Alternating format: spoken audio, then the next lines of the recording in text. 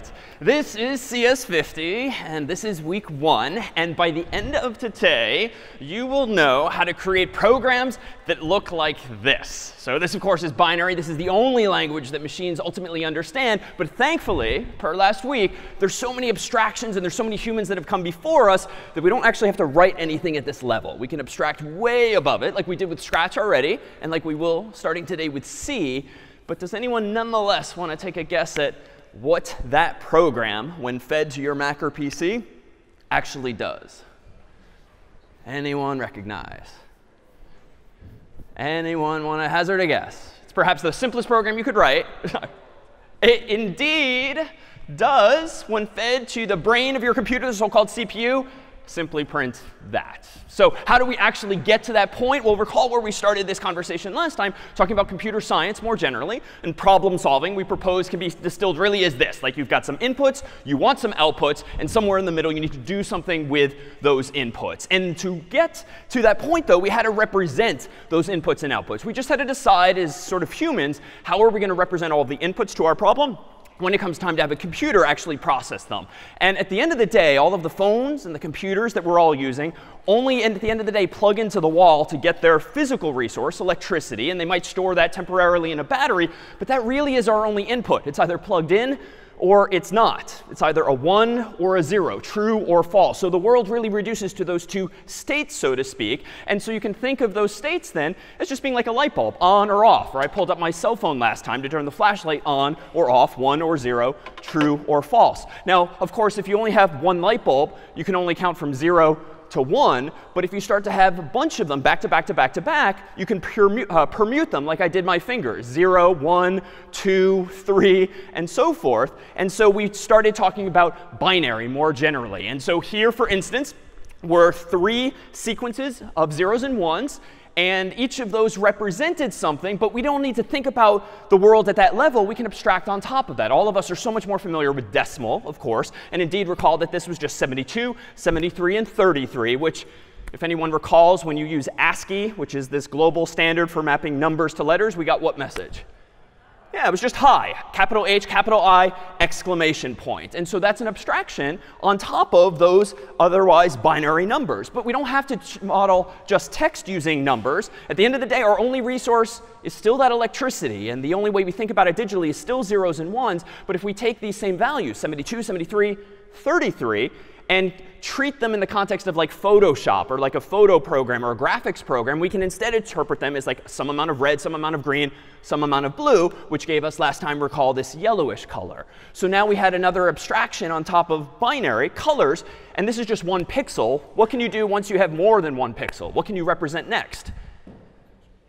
Yeah, outright images, right? So we're sort of continuing the conversation up and up and up. And we could represent something like a graphical emoji on the screen, which has more than just 1 yellow dot. It's got a whole bunch of yellow dots and other colors as well. And recall that if we want to animate things, whether it's through silly things like animojis on a phone or just more proper videos and movies, well, those are just sequences of images flying past your human eyes really quite quickly. So that's where we kind of left off last time, starting at the base level and abstracting away so that we could sort of stipulate thereafter we can represent inputs and we can represent outputs, whatever those happen to be. And here on out, we don't need to think at that level. We can just assume we all know how to do this. And even if it eventually becomes kind of a distant memory, we know that someone can indeed do this. And that's the value of abstraction.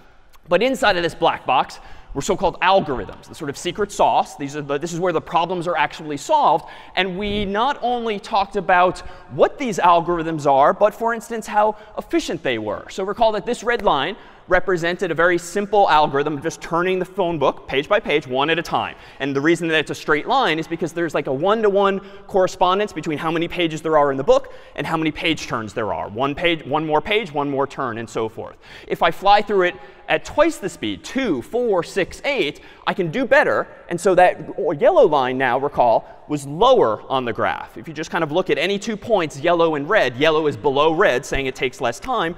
But it was not quite correct. There was one bug when I was looking for Mike 2 pages at a time. What was that issue? Yeah, I might miss him. He might accidentally get sandwiched in between two pages. Not a huge deal, because I could fix it, but I have to fix it. I have to apply that additional logic and double back at least a page if I go too fast. But of course, the sort of final algorithm, and frankly, all of our initial intuition probably, was the dividing and conquer. Open it roughly to the middle, look down, and then go left and go right. And just repeat that process as the problem gets this big, to this big, to this big, to this big, to just one page left. So that was all about efficiency. But to get to that point, we needed to express ourselves more precisely. And so we introduced pseudocode. There's no formal definition. It can be English, English-like. It's just meant to be succinct and get the point across. And recall that along the way, we introduced a whole bunch of concepts, many of which you probably experimented with Scratch, like loops and conditions, Boolean expressions, variables, and so forth. And those were building blocks that kind of came out of this kind of demonstration here. But honestly, even in this demonstration, in this pseudocode, there were a whole bunch of assumptions. Right? If you read these instructions one at a time and you're holding the phone book yourself, odds are you can execute this pseudocode, this algorithm. But what does it really mean to, say, open to the middle of the phone book? All of us have an intuitive understanding of what that means. But honestly, if you were sort of explaining that to a kid or someone who's learning English or whatever language for the first time, open to the middle of the phone book, you should probably set forth some assumptions. OK, this thing in front of you has 1,000 pages, pieces of paper. Turn to the 500th page, and let's call that the middle. Right? This would very quickly get tedious if all of us humans are talking at that level of detail. And so we abstract away with more sweeping statements like open to the middle of the phone book. But that's an abstraction. And it's not quite as precise as is probably ideal, especially feeding this algorithm to a newbie or to a robot or a computer. But it's useful, because we can then make a 12-step program instead of a 20-step program by elaborating too much.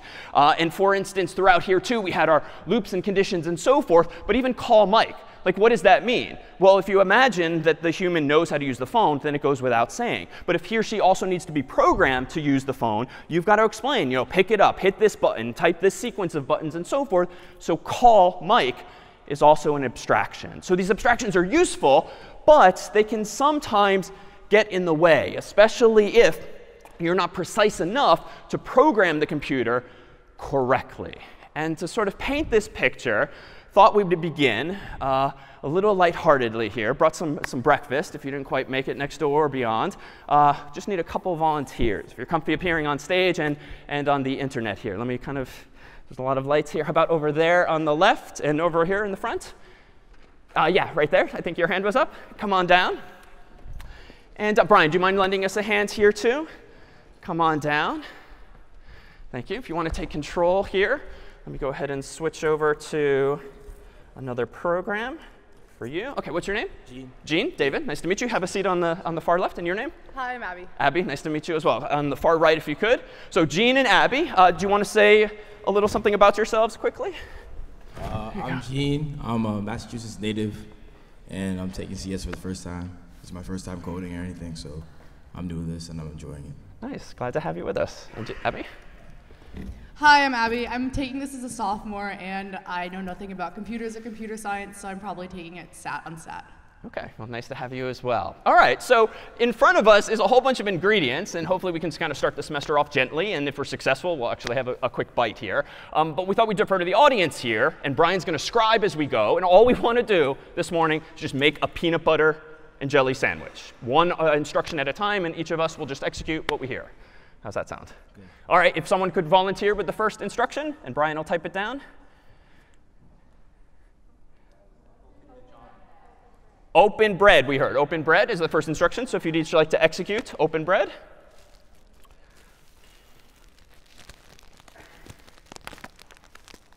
Don't look at me. OK. All right, so we're kind of on our way. OK, I think Abby did it better, certainly. But we did it correctly, arguably. So let's move on to step 2 and see if we can't improve. Take out bread. OK, welcome to the team now. Nice. All right, step 3. Yeah. Place 2 pieces of bread on the table. Place 2 pieces of bread on the table. Never mind the plates.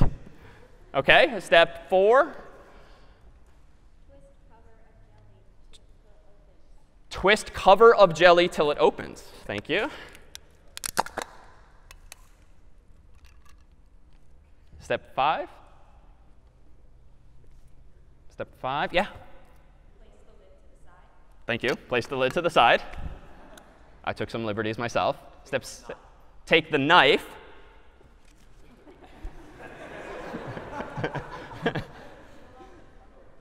Peel off the cover of the jelly. No covers on ours. Stick knife into the bottle. From the top. Stick. OK, step 9. Rotate hands so jelly ends up on. OK.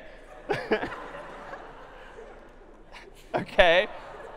Step quickly, 10. Yeah, step 10? Pull out knife. OK. Step 11? Jelly side down on bread.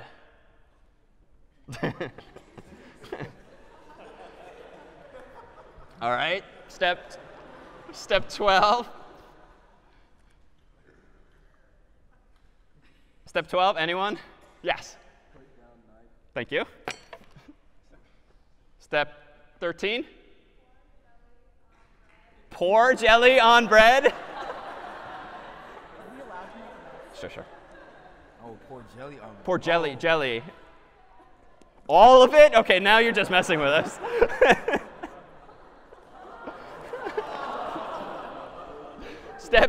Step 14. Put jelly down. Thank you. 15. Pick up peanut butter. Take lid off. Thank you. Peel off lid. Thank you. Step 18. Pick up knife. By blunt end. Scoop. OK. Scoop. Step 20.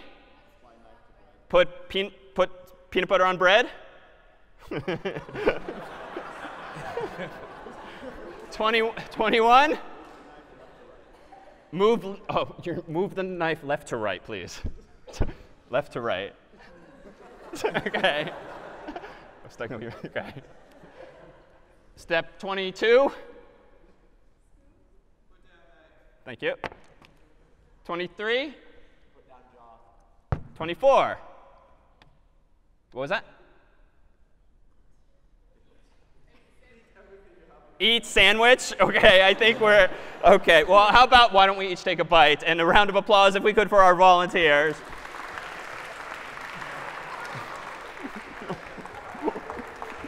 Thank you. Mind if I take some for the row? You can take some for the row if you'd like. Thank you. So thank you, Brian. OK, now I need a minute. So thank you. So suffice it to say, this obviously demonstrated even more so than the phone book example where our certain assumptions are and our abstractions are. And honestly, almost all the time, those are useful. And of course, we kind of ham things up. And I think the instructions were kind of helping with that here. But when it comes time to program with Scratch, and certainly with C starting this week, you can't really make as many of those assumptions anymore. Because if you don't handle these sort of corner cases, and if you don't think about what that instruction means, you're going to get the proverbial spinning beach ball or the hourglass that you're familiar with on your Mac or PC. The program's going to crash. Something's going to go wrong just because you missed some specificity or precision. Now, peanut butter. So over time, we're going to find that much like in Scratch, we were able to make our own building blocks. You might recall the short examples we did with the cough example, where I had cough 0 and then cough 1 and cough 2, where I was making my own puzzle piece within Scratch. That was useful because after that example, theoretically, I never again need to think about or worry about how to implement cough. I can just use that abstraction. But someone has to implement them, and sometimes it's going to be other people who've come before us, and sometimes it's going to be us. So this isn't to say that programming ends up being so tedious that you have to point out every little thing, but you or someone does have to do that level of precision at least once. And nicely enough, in Scratch, MIT did most of that legwork for you. We all had the building blocks with which to make our own animation or game or artwork or the like.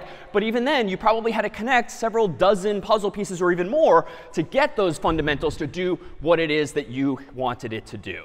So today, we're going to start to transition from Scratch, this graphical programming language that, while targeted at younger students, is typically representative of a lot of the same concepts that are now going to be laced throughout the semester. But we're going to introduce today an older, a more traditional language that's just text-based. And as such, it's a lot more powerful, but at first glance, it's actually going to look a lot more cryptic. In fact, instead of writing zeros and ones starting today, we're instead going to write something like this. Now, if you've never programmed before, odds are at first glance, this does look pretty cryptic. And there's a lot of symbols within it, punctuation from the keyboard. There's probably some familiar English-like words. And frankly, even after doing Scratch, anyone even with no prior background can probably hazard a guess as to what this program, written in this other language called C, does when you run it. It just prints hello world. Now, granted, there's a decent amount of overhead syntactically. There's a bunch of stuff you have to type to make this program do what you want it to do. But at the end of the day, that's all it's going to do. And this is among the simplest of programs we're going to add to our puzzle pieces, so to speak, today in C. Some of those same concepts that we saw last time as well. So let's do this first, though. Let me take a moment to sort of compare Scratch to C, because the most important takeaway for today is going to be that even if the syntax doesn't look so obvious, and frankly, even if your first minutes or hours with writing your own code in C is frustrating because, oh, damn it, like you left off a semicolon, or oh, I had a parenthesis in the wrong place. There's a lot of these stupid syntactic hangups that make you feel quite often that you really aren't getting it, but that's not the important stuff. A lot of the syntax is the least important. It's not at all fundamentally intellectually interesting. So try to see past that and try to take comfort in the fact that it's the principles that are going to be important. And honestly, just through muscle memory and practice, all of the other stuff that at first is going to be an occasional frustration, it just starts to go away as you start to see this for what it is and not for the syntax alone that you see on first glance. So this is to say, this program on the right in C is equivalent to what we did just a week ago with 2 puzzle pieces in Scratch. Now, there isn't going to be a green flag on my Mac or my PC as we move forward that you can just click. We're going to have to run these programs in a little different way. But that's all the code on the right is doing. It's equivalent to the code on the left. So let's do this again and again for just a few of those concepts from last time, and then we'll start writing some of our own programs. So this was an example, this purple block, of what concept in programming?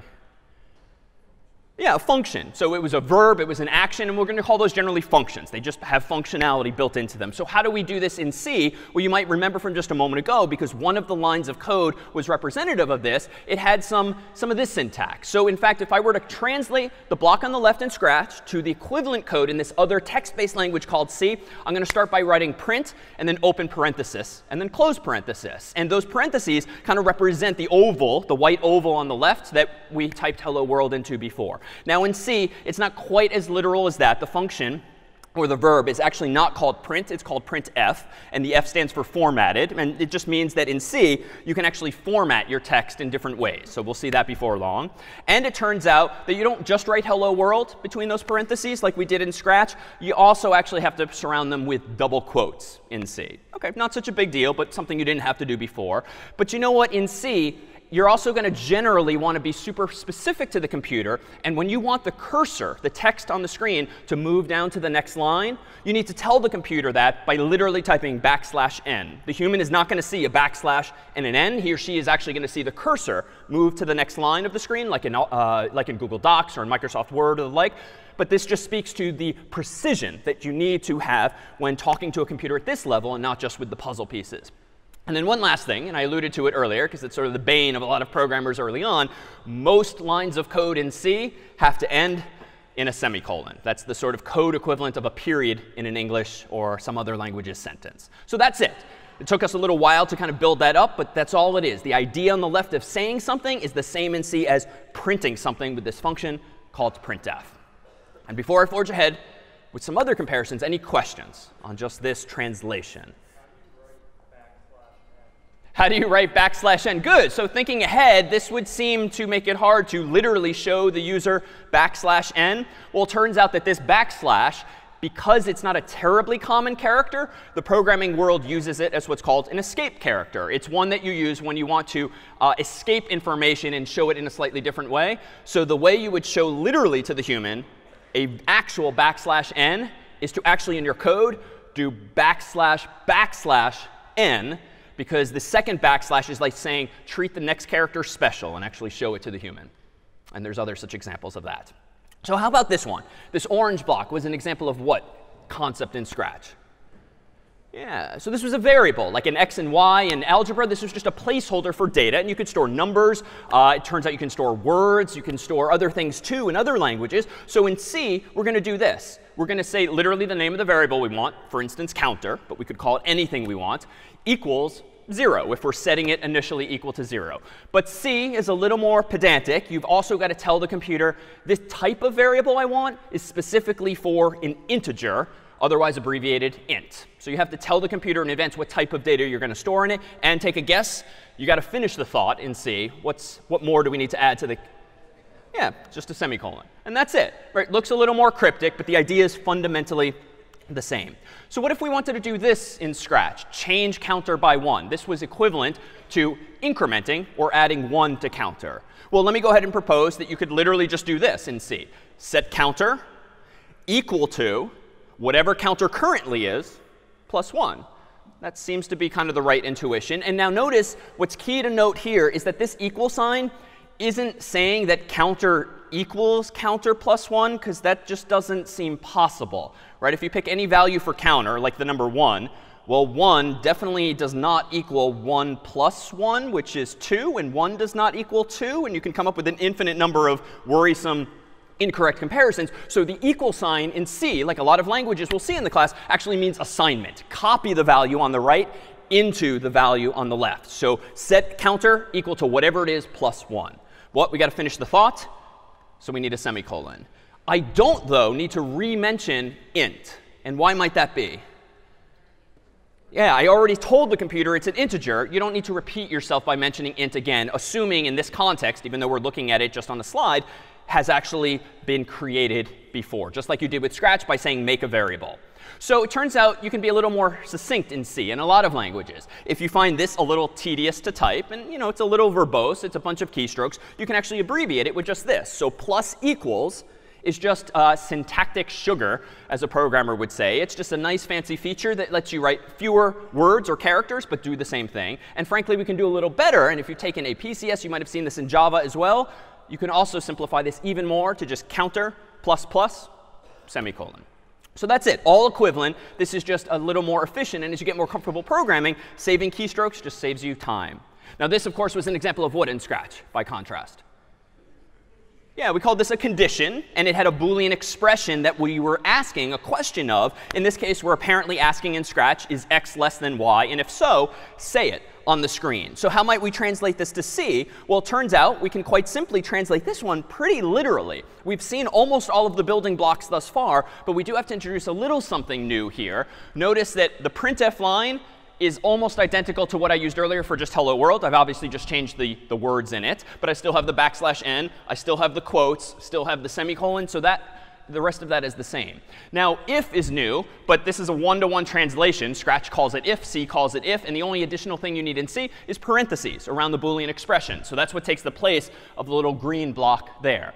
And then assuming x and y are indeed variables that we created earlier, you can just compare them like this. And you can use greater than and other symbols for comparison as well. But there is something a little interesting, and most of us don't often have occasion to even use these keys on our keyboard. Curly braces on a US keyboard, they tend to be over on the top right above your enter key.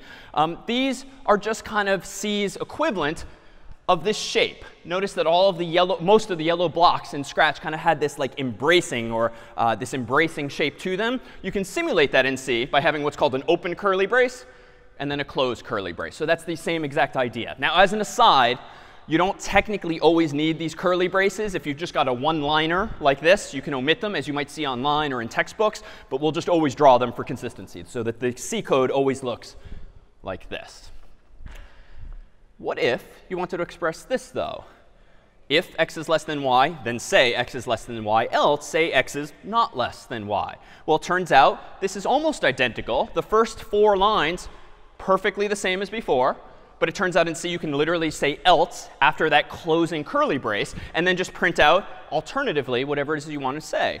So this is like the fork in the road. If you go one way, say this. If you go the other way, say this other thing.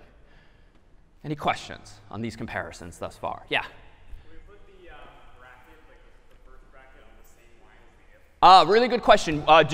Can you or do you put the curly brace on the same line as the if? You can. And we're going to talk about this in the next couple of weeks, this matter of style. There are different ways I could express this exact same code. Frankly, I could write out all of this code with no spaces whatsoever. In fact, just to make that point, if I go ahead and just open up a simple text editor here, not to actually program, but to just type something, I could actually do something like this. If x less than y, then go ahead and print out x is less than y backslash n, semicolon, curly brace, else, print, and so forth. It's completely unreadable at the end of the day, or unmaintainable, especially when the code gets complicated. But white space does not tend to matter to the computer, but it does matter to the human. And as you're alluding to, in some languages, it's actually conventional to do this, where you actually keep the curly brace on the same line. And indeed, you might see textbooks do this as well. Some people will even do this. These are all, long story short, matters of style. In CS50,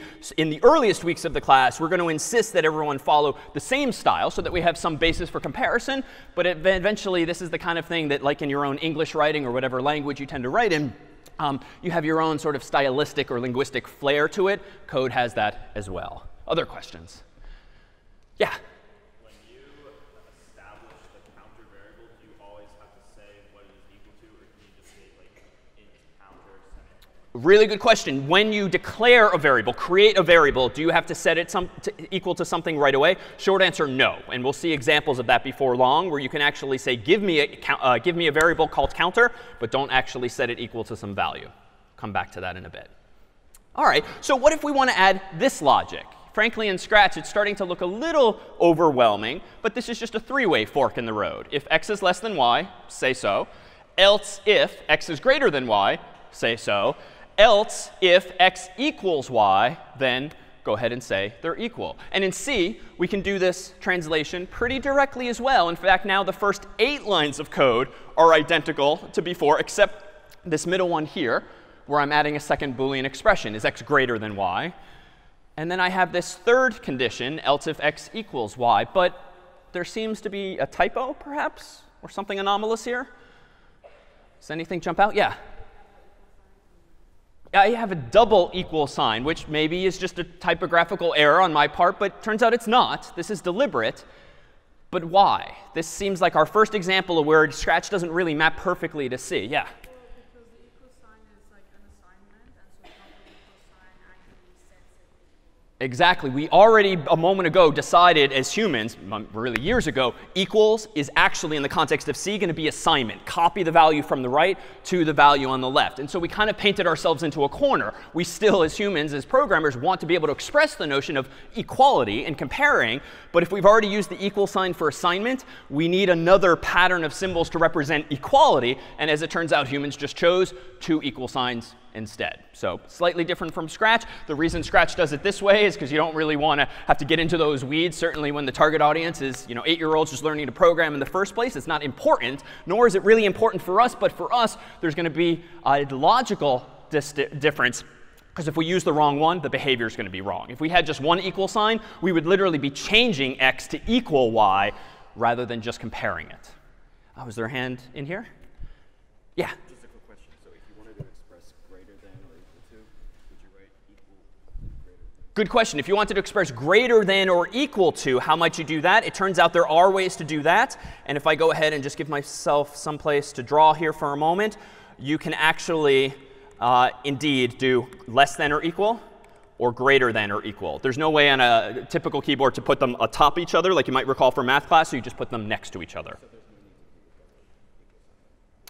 Well, it depends. I want the double equal sign here because I want to explicitly check this third case and say x is equal to y. So that was my goal. But logically, this is not necessary, right? Let's make the program a little better designed. How many possible cases are there when comparing two integers, x and y, for greater than, less than, or equality? Oh, I kind of just answered the question, didn't I? Is there three? Excellent. There's three scenarios there. X is either less than, or greater than, or equal to. And I'm hard-pressed to think of a fourth. So do I need this amount of specificity? What could I do to give myself a slight optimization, improve the code just a little bit, just to save myself a little bit of time writing it, and maybe even the computer a little time running it? Yeah?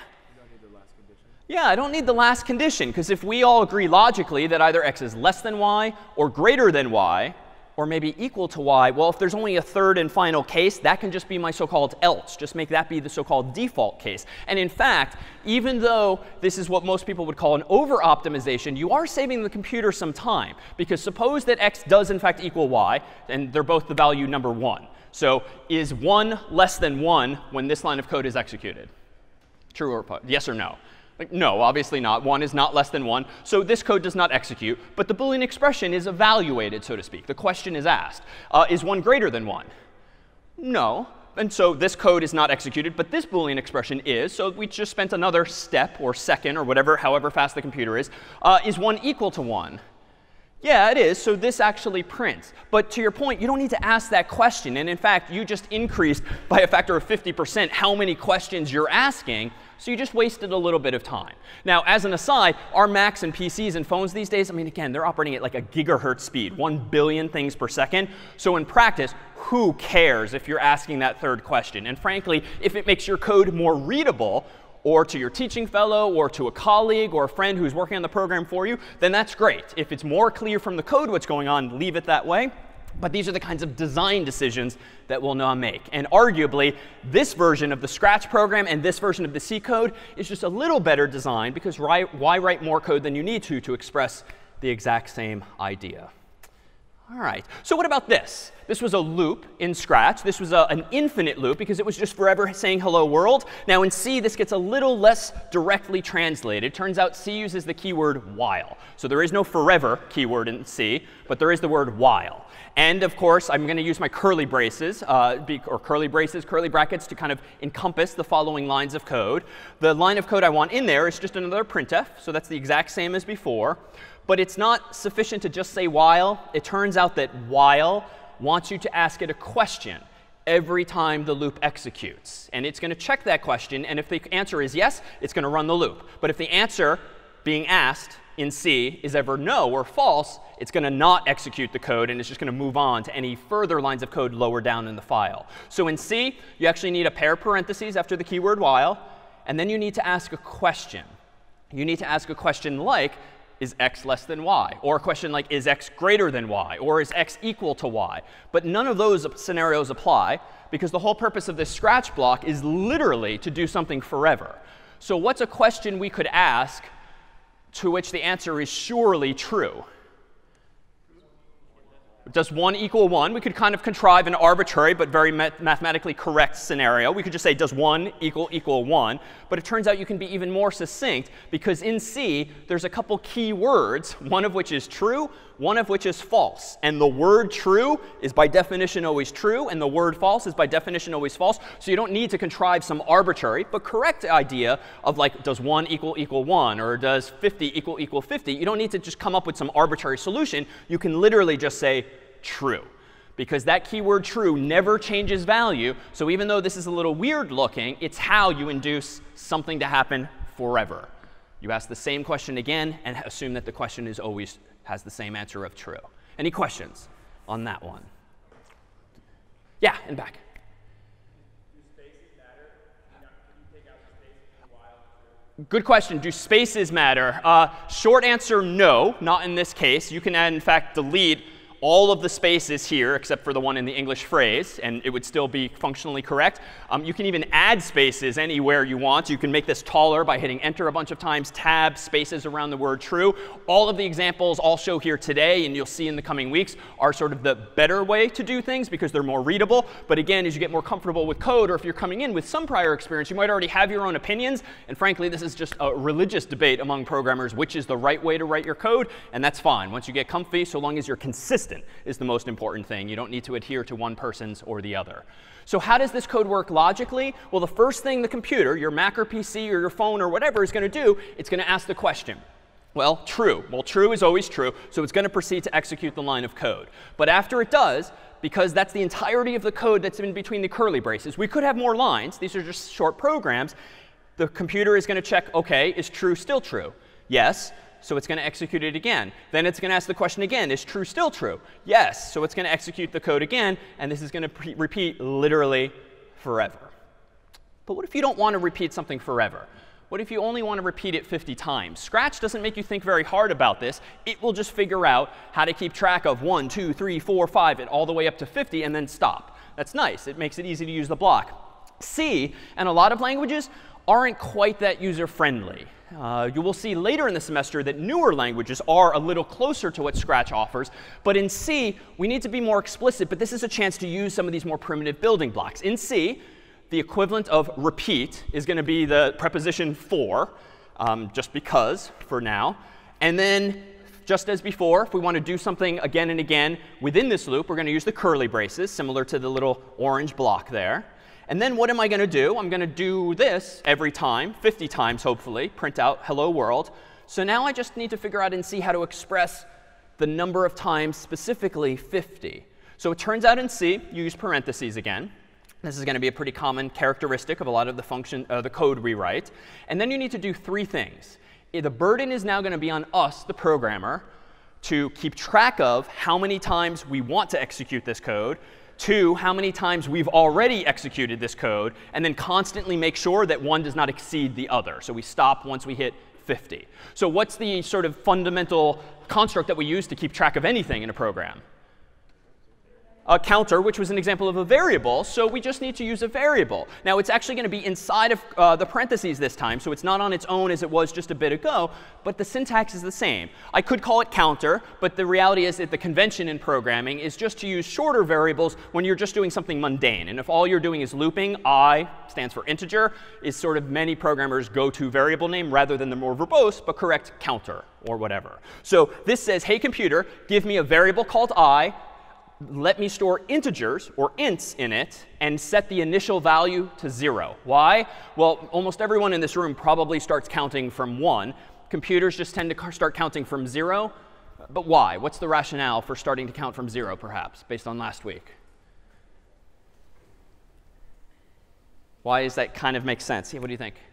Well, because it's like plus and zeros. Yeah, it's just ones and zeros, and like, what's the smallest number, negative values aside, that you can represent in binary? Well, it's just 0, 0, 0, a bunch of zeros. So why would you waste that representation, that permutation of bits? Let's just start counting at 0 and then add to that. So you can start counting from 1 in C, but the convention in most languages is count from 0. So we'll get off on that foot as well. And you might recall even that in our PBJ code for the peanut butter and jelly, or not for the PBJ code, for the phone book pseudocode, I actually deliberately started numbering the lines from 0 to 1 to 2 for that same intuition. So here's how you then say to the computer, check, if you would, whether I is less than 50. Now, initially, it's obviously going to be less than 50 because 0 is less than 50. But that same condition is going to be checked again and again and again as this loop executes. And then recall from before, we can just plus a variable to add 1 to it. We could do this more verbosely. We could say I equals I plus 1. But it's just more conventional to write I plus plus just to say the same thing more tersely. So what happens next logically? That's the code I've written. What does the computer do with it? Well, it initializes I to 0 and prepares to store integers in it. It checks the condition just in case you initialized it to too big of a value. You might not want the loop to execute at all. But obviously, 0 is less than 50. So this line of code executes. Take a guess as to what happens next? Yeah, you probably want to do I++ because you're done executing all of the lines of code in between the curly braces, even though there's just one. So let's go ahead and increment I. So I is now 1. Let's now make sure is 1 less than 50, obviously. Execute the code. I++ is 2 less than 50, obviously. Execute the code. I++ is 3 less than 50, obviously. Now go ahead and execute the code. And again and again and again. And at some point, we're going to get up to I equals 49. And is 49 less than 50? Obviously. So we print out hello world. And then I++ kicks in. And then is 50 less than 50? No. So wait, that feels like a logical error, though, no? Should I be checking if I is less than or equal to 50? Yeah, because if I started from 0, I already spent that one additional cycle. So I can count from 0 through 49, which seems to work, or from 1 through 50. But the convention in programming, honestly, is typically to start counting at some value and then count up to but not through some value, just because. But logically, you can implement this in half a dozen different ways, most likely. All right, let's look at one final example that allowed us to actually get user input in Scratch. Recall that we used this block to actually get the name of someone in lecture. And we also, in the animation with the gingerbread house, used it to get yes or no. Do you want the cupcake or the apple or the like? So this is an example of a function in Scratch that actually takes input, like the sentence, what's your name? But it also returns a value, which in this case was just hard-coded in Scratch by MIT to be called answer. So it's like a special variable called answer, but effectively it's being handed back to the user. So how might we think about this? In C, it turns out that you can express this line of code a little more verbosely than before by using a new function called getString. So get_string is the name of the function. The underscore is convention in C. If you ever want to have a space, you can't have spaces in the names of functions. So people just started using underscores, like you might in your own like social media usernames and the like, is the convention there as well. Here's the sentence I want to display. And I'm going to start calling this more formally a string. A string in a programming language is just a sequence of characters. Like it's a word, it's a phrase, it's a character, it's a paragraph. This is a string. Anything between double quotes is a string in C. And the \n is just end of line, as before. We still already have the semicolon. But this isn't quite a literal translation of what's going on just yet, because I also now need to do something with the answer. So if getString is a function that actually gets input from the user as via his or her keyboard, just like the blue block in Scratch, in C, we need to be a little more explicit as to where we're putting the return value from that function, what it is it's handing back. And so I can store it in a variable called answer. I could call it anything I want, but for consistency with Scratch, let's call it answer. But recall what we have to do in C anytime we create a variable. We have to be more precise. Yeah? We have to define its, let me call it type or class if you've taken a previous class. It's type, and it's not going to be an int, because probably the words being typed in are not numbers. It's going to be this time what I just called a string. And so indeed, we would declare the variable on the left by saying, give me a string, call it answer, and assign to it whatever's on the right. Well, what's on the right? What is on the right is whatever this function getString comes back with and gets stored from right to left. So how do I now say this person's name? Well, in Scratch, I just say, and then I drag and drop the answer variable, and it's done. What's the function in C with which we can say something, though, on the screen? Yeah, so printf, print a formatted string, even though we haven't really seen any formatting yet until now. It turns out in C, you have to actually tell printf, if you're not passing in a hard-coded string or sentence, you have to pass to printf what's called a format code or a format string. This first input to printf. Now printf apparently seems to take two things. The first is this one before the comma. The second is the thing after the comma. And we've not seen this before yet in C. So printf is being told, go ahead and print out a string that looks like this. %s is a placeholder, and s stands for string. And that literally is a placeholder saying, printf, I'm going to give you a string to plug in to this first input. What is that string? Literally the answer variable. Now, it feels like we're jumping through hoops here, right? It would have been nice to just say printf, open parenthesis, answer, close parenthesis, semicolon, and be done with it. That's just not the way printf works. In older versions, you could maybe do something a little more simple like that. But honestly, we're not typically going to be printing out just what the human typed in. After all, this is kind of a stupid example at the moment. I'm typing in a word. You're just saying it on the screen. We already decided in Scratch that's kind of lame. it'd be nice to at least have the program not just say David, or whatever the name is, but what did we do last time? Like hello, comma, David. But this would seem to give us that capability, right? Right now, I'm literally just printing out the human's name in C. But let me change this ever so slightly, just as we did in Scratch. Recall that in C, we did this green block of join, where I literally get past join 2 arguments. The first one was hello, comma, space. The second one was answer. And this concatenated, this combined back to back those 2 strings. Well, in C, thanks to printf, we can do that same thing. It's just a different syntax. Printf still gets 1 argument first.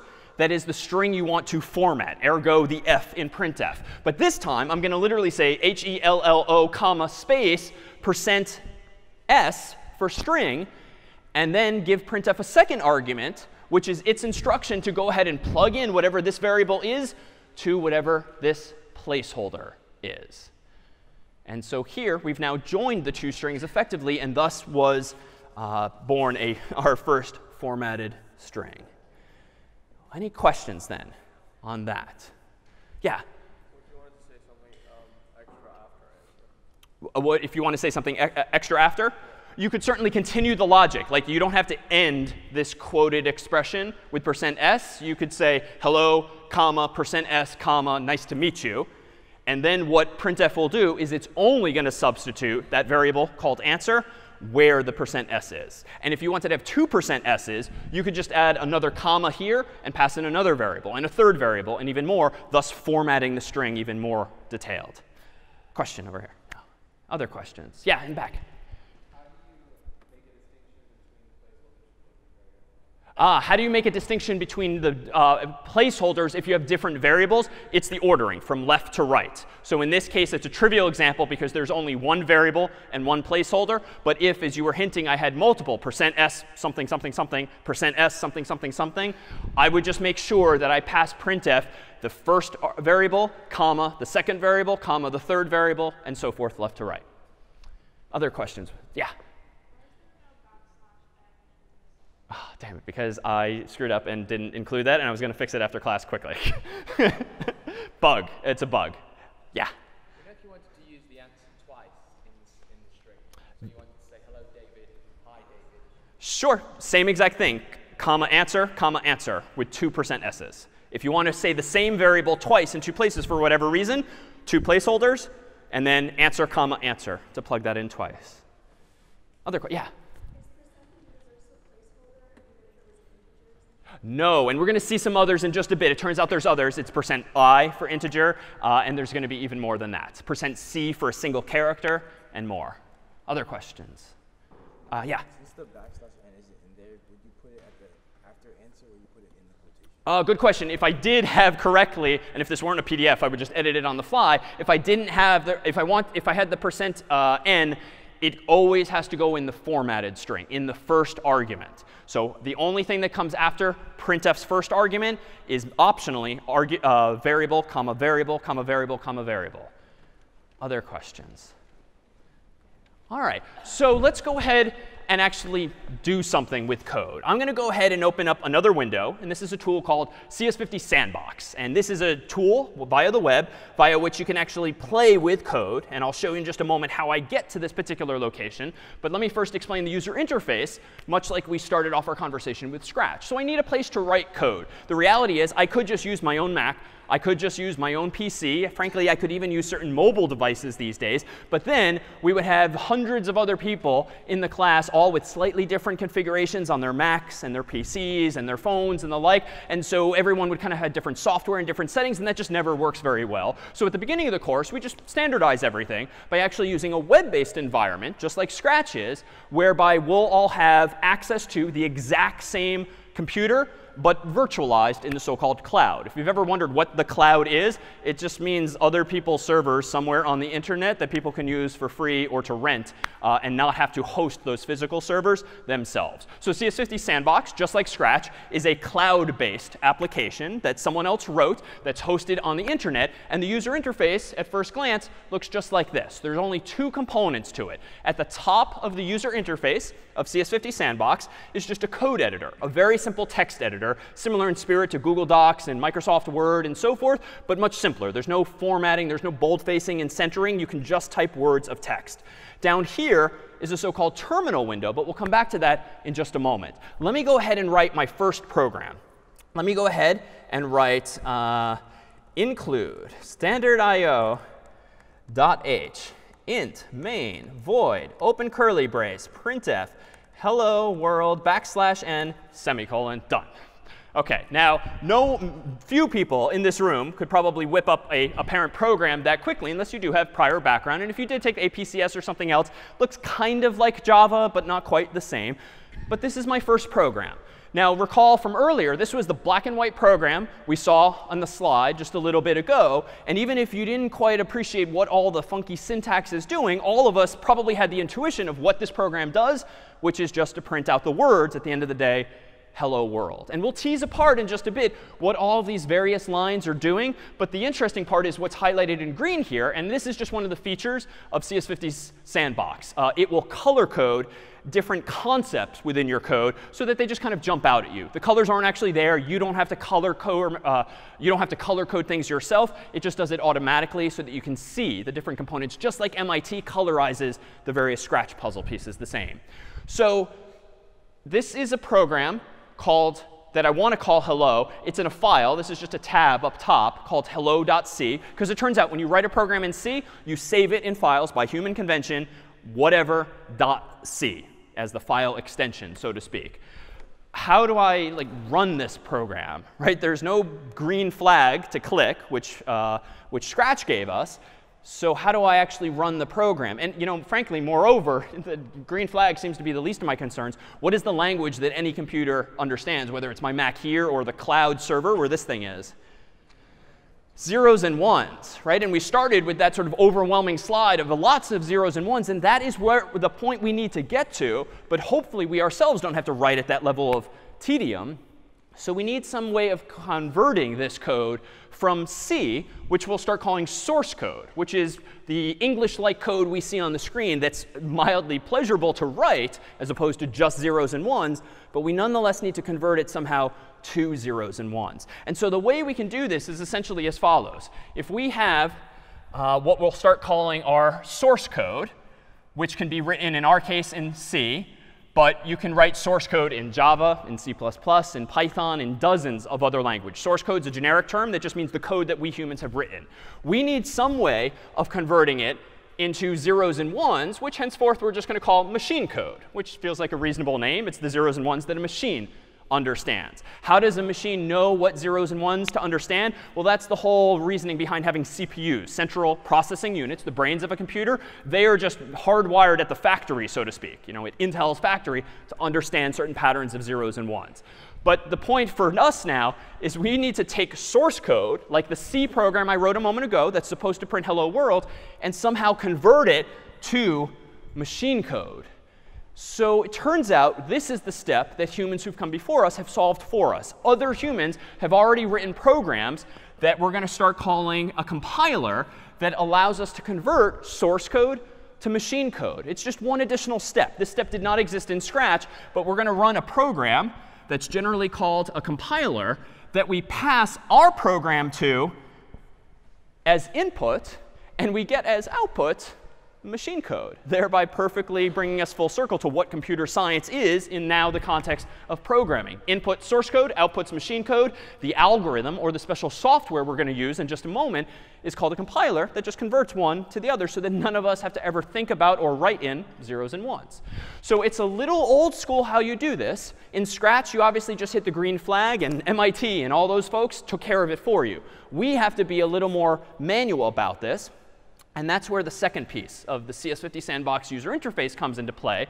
Notice I have a blinking prompt here. There's a $sign at left, which is just a common convention. A $sign tends to in these types of computers represent a prompt. It's waiting for me to type something, and indeed, it's literally blinking, waiting for me to type something.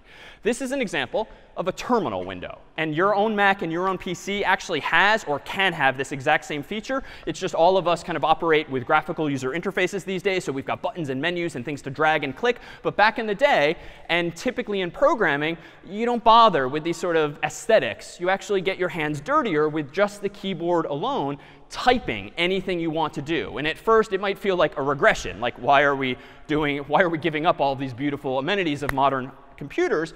But it's more powerful, and it's more explicit. It lets you do exactly what you want to do by sending commands to the computer. So this is my terminal 1. I can create others just to have multiple windows. But this is giving me access to the underlying server that I now have access to. So if any of you, when it comes time to the first problem set, log into the same tool, you don't all have the same environment. You all have your own isolated copies of the same software, but your own storage space, so to speak. So I need to somehow convert hello.c to zeros and ones. And the way I'm going to do this is like this. Clang, which stands for C language, hello.c, enter. And the fact that I see nothing happening is actually an amazing thing, because there's an infinite number of things, frankly, that can go wrong. And the computer will happily yell at you with cryptic-looking error messages if any of those things do go wrong. So seeing nothing but another blinking prompt with a $sign is actually a good thing. My code has somehow been converted to zeros and ones. Where are those zeros and ones? Well, by convention, they are stored in a file that's weirdly and historically just called a.out. And we can see that. If I click this folder icon up here, you'll actually see my file, hello.c, and another file now called a.out. Stands for assembly output, but for historical reasons. Now, let me close the folder icon, because we're generally not going to use the graphical user interface. How do I run that program? I couldn't just double click on the icon. This isn't a Mac. This isn't a PC. This is a cloud-based Linux environment. Linux is a super popular operating system. It happens to be used by lots of computer scientists, lots of websites, lots of servers. In fact, almost every website you visit these days is powered, if not by Windows, by Linux and variations thereof called Unix and other flavors still. It's just a very popular and often free operating system that CS50 Sandbox itself uses.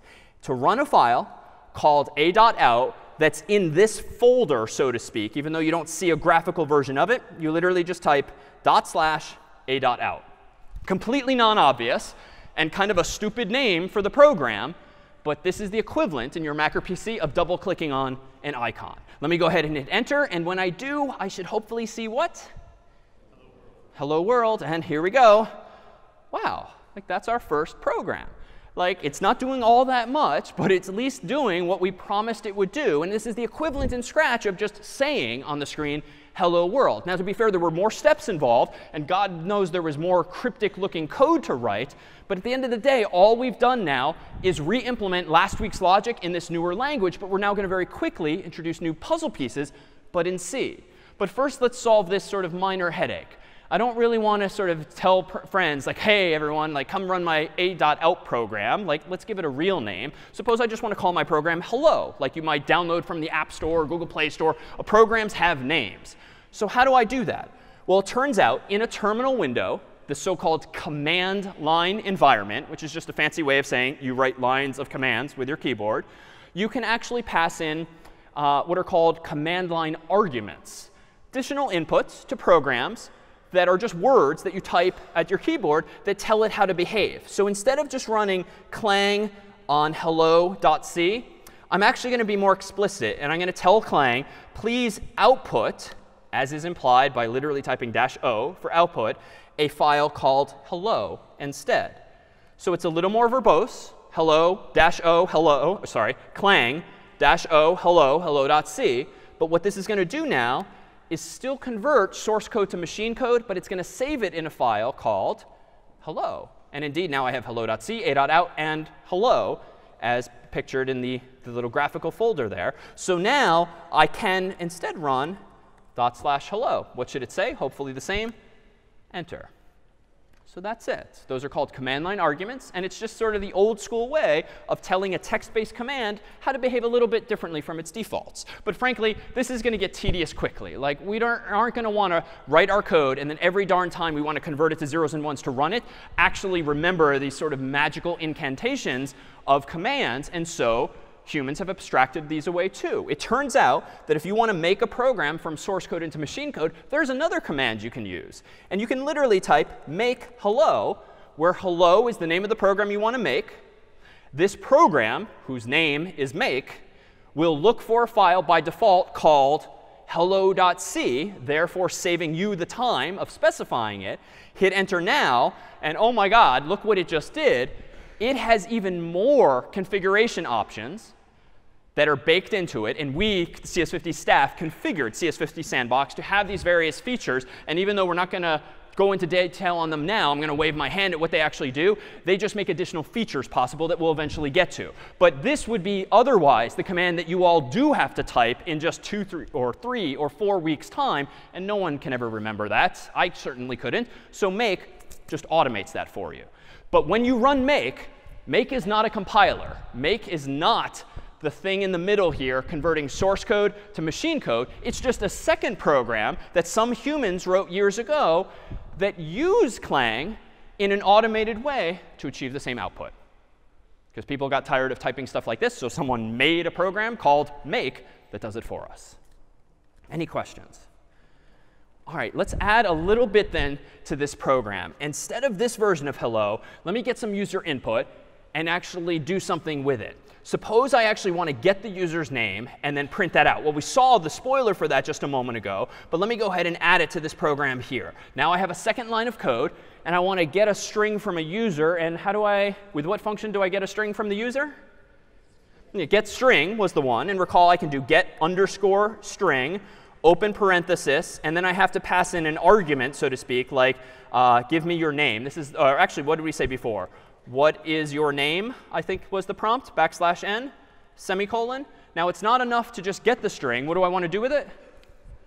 Yeah, store it in a variable. What type of variable? A string. So I just need to go on the left-hand side of this line of code and say, OK, well, give me a string. I'll call it name, but I could call it x or y or anything. But name feels like a good descriptor for it, using a single equal sign to copy from right to left. And now I've got that. Now, it's not sufficient to just store the value in the variable. I need to print it out. So let me start with this. All right, you don't have to, it auto-saves the sandbox, so I don't even have to go up to file save or anything. Let me go ahead and do make hello now. Uh-oh. Oh my god, look at all these errors already. So clearly something is wrong, as the computer is fond of telling me in red. And frankly, this is where you very quickly get derailed. They're kind of freaked out because, oh my god, I only wrote 2 lines of code. How do I have 20 lines of errors somehow? So the computer is kind of as confused as you. And the most important thing when you face this kind of situation where it's just cryptic, erroneous output, start at the top. Even if your window's kind of small and therefore a whole bunch of stuff scrolls on the screen quickly, scroll up to the top. Because odds are there's one mistake up at the very top. And that one mistake just had a cascading effect on the computer, on the compiler, that it just got really confused. And it just kept spitting out messages because it got tripped up early. So let's scroll back up to the top here. And here's the very long command that I said make automates for you. So that's not erroneous. Here seems to be the first error. And it's a little cryptic still, but let's glean some information. Here's a familiar phrase, hello.c. Let me go ahead and zoom in on the bottom here. So hello.c, recall, is the name of my file. Albeit non-obviously, Clang is telling me, look at line 5 and then your 5th character. So this something colon something means line number, character, or column number if you're looking from left to right. Error means error. And then this is where things get a little sophisticated. Use of undeclared identifier string. Did you mean standard in? Now, I didn't, but I do recognize standard in, or rather, it seems similar to standard IO. But no, I didn't mean that. I'm pretty sure this code is right. Well, why am I getting this error? It sounds like string on line 5, 5th character, right there. That is wrong. Well, it turns out there is no such thing as a string. C, the language, has integers, and it has booleans, it turns out, and it has characters and a few other things. It actually doesn't have strings. Strings is a word that's useful to describe sequences of characters, paragraphs, words. But string is not a type. It's not a type of variable unless you make it so. And in fact, this is one of the simplifications we do in just the first couple of weeks of the course to get us off the ground. It turns out that we need to add one line of code here. We need to do not only include standard I/O, which we'll explain in a moment, but also CS50, so-called library. So CS50 has a lot of humans involved with it. And over time, we've decided, you know what? We could make like the first hour of CS50 a little easier and the sort of on-ramp a little cleaner for folks with no background by just inventing a few features ourselves, such as the ability to get strings from the user. So it turns out getString is also not a function that comes with C. That is a custom puzzle piece, so to speak, that CS50 made. And where we created that function is essentially in a file called cs50.h. And so by including cs50.h, you now get access to more puzzle pieces, if you will, that we have created for you. And it turns out this line of code that has been here before is also giving you features too. Right? We're just doing what everyone does in programming, which is solve a problem once and then let other people use that solution. Take a guess. What functionality is actually implemented in a file called standard I/O, input/output.h? This is just a file somewhere on the server that actually does come with C, and it provides you with handy features like what? Say again? Oh, once more? Printf. It turns out that the means by which you are allowed to use a function called printf here is you have to include the file in which it is declared. So some humans years ago literally wrote a function, a puzzle piece called printf, and they figured out how to actually draw characters on the screen. They then stored information about that function in a file called standard.io.h. If I had not included that seemingly cryptic line of code at the very top of my previous program, even that hello world program would not have worked because Clang, the compiler, wouldn't have known what I'm talking about. What is printf? I don't know what that is, unless you tell it to also include this file that humans wrote years ago in which printf has been created. And now if I want to use getString as well as the new keyword string, I need to tell Clang, the compiler, also go ahead and look in cs50.h for more functionality, such as string and getString. So let me go ahead now and try this again. I'm going to clear my terminal here and just try that same command again. Make hello, enter. Damn it. Now I've got another error, but, progress. Well, no, just as many errors as before somehow, but different ones. Notice now, well, wait, that was before. Oh, no, I'm sorry. It is fewer errors. Here's where I ran the command a moment ago, and now I'm getting this error instead. OK, so progress. Now my error is not on line 5. It's on line 6. Though, fun fact, line 6 used to be line 5. So it's apparently still involved in the problem. So let's read the error message. The problem is on line 6, which, not surprising, is that one there. But this time it's different. Error, unused variable name. OK, that one I kind of understand, even without being a programmer. What does it mean? Yeah? You have to declare it prior. Maybe declare prior to using, but it turns out this is how you declare it. But I'm actually, yeah? Yeah, I'm just kind of wasting the computer's time. I'm creating it. So line 6 on the left is correct. Hey, computer, give me a string variable and call it name and put a value in it. But what's the point of that exercise if you're never, as you say, doing anything with it? And in fact, recall from the slide a moment ago, how do I do something with it? Well, this is not how you do something with it. If I go ahead and run this program now successfully, what would I actually see on the screen? Like literally hello name, H-E-L-L-O, comma, space, N-A-M-E, obviously not correct. So how do I plug in the variable? What was the trick? Yeah, %s for string, a format code, so to speak, hence the name printf. And then I need to pass a second argument to printf, and I do that with a comma, and then the name of the variable I want to plug in. Now notice there are 2 commas in this line here. If I zoom in, notice there's 2 commas, but there's only 2 arguments or inputs to printf. The input to a function is just typically called an argument, or also called a parameter. So there's 2 commas, but this one is an English comma, just separating hello from the person's name. This white comma here, color-coded because the sandbox is doing that for me, is actually separating, the first argument from the second argument. So now, for a third time, make hello, enter. Oh my God, thank you. Now it worked. It still spit out this pretty long cryptic command in white, but that's OK. That is, again, the automated command that make is making possible for us. But the fact that I see no red, no errors, just another blinking prompt means that my program has been made. So let me go ahead and do, how do I run a program if it's called hello? Yeah, /hello. And we'll see why you have the stupid dot at the beginning. It essentially means run the program called hello that's right here in your current folder on the server. /hello. What is your name? Very nice. David. Enter. Hello, David. Interesting. Let's make one tweak, because I did this by accident earlier, as you noted. What if I left off, for instance, one of these \n's? That's literally now not telling the computer to move the cursor to another line. So let me go ahead and rerun the program. Wait a minute. That looks the same. I just changed the code, but it's still behaving exactly the same. Where's my confusion? Yeah, I didn't recompile it, right? Unlike Scratch, which is amazing because you just hit the green flag and it runs the code again, we have a second intermediate step. I have to rerun the code. Now, how do you get out of a program? I could just hit Enter. You can also hit Control-C for cancel, and that will just get you out of whatever confusion you're in. Let me go ahead and rerun make hello. Seems to be OK. /hello, enter.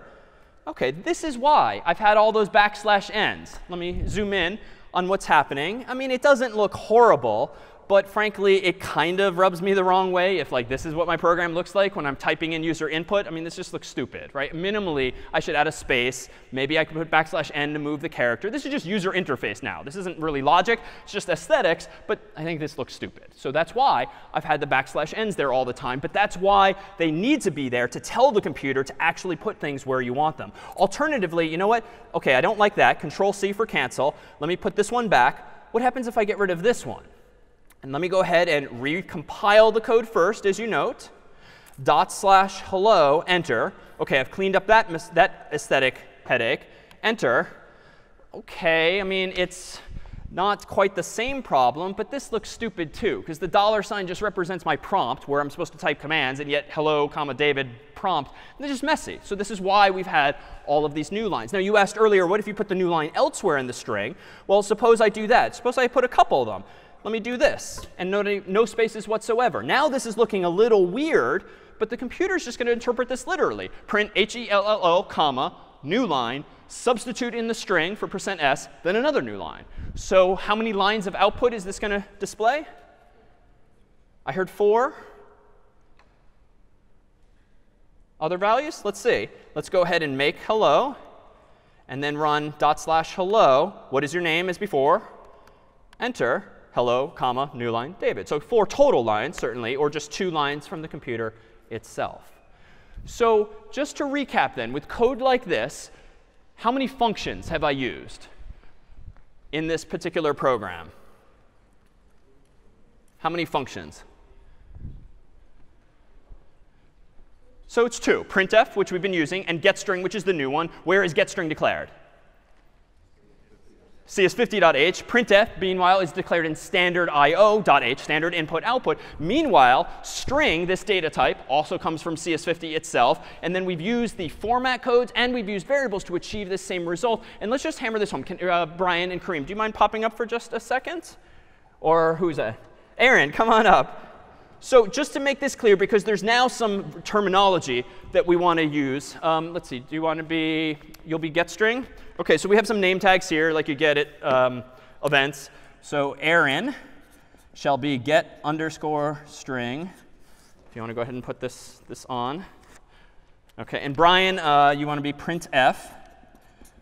So we won't act out all of our actual programs, because this will quickly become obvious. So Brian is printf. So this point, though, remains in that, like, this is nice that I have some colleagues with whom I work here, because I don't really want to do all of the hard work of like making things happen. And so if I'm instead the programmer, or sort of the orchestrator of a whole bunch of things happening, I can actually sort of implement this code now more physically. And let's focus, though, for just a moment on what the sort of key takeaways are. 1, functions can take inputs. Those inputs are called arguments or parameters. And functions can return things. They can have return values. Printf, for instance, does it take inputs? What's the input to printf, for instance? Yeah, like hello world. Whatever it is you want to print is by definition the input to printf. Does printf return a value thus far? It does do something on the screen, certainly, like it prints stuff on the screen, but we haven't seen it return something because we haven't seen it with an equal sign to the left. Now, it turns out printf does return things. It's just not often that useful to use, but we've only seen printf for the moment as taking inputs. More on that another time. GetString, meanwhile, does getString take inputs? How many inputs? Just one, the prompt that you want the human to see. The first prompt I used was, what is your name? I could make the prompt anything, but that's the question that getString is asking. Does getString return a value? It does. That's, of course, in Scratch called answer, hard-coded as answer. We can store it in any variable we want. So let me just go ahead and implement this program. Aaron, go get me a string and ask the person what is their name. So. What is your name? Elizabeth.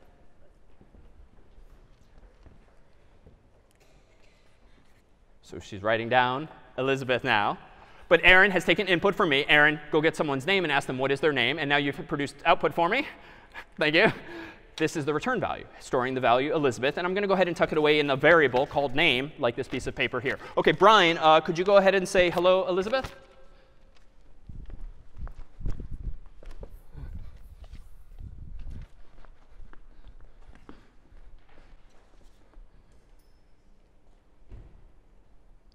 OK, so what's going on here?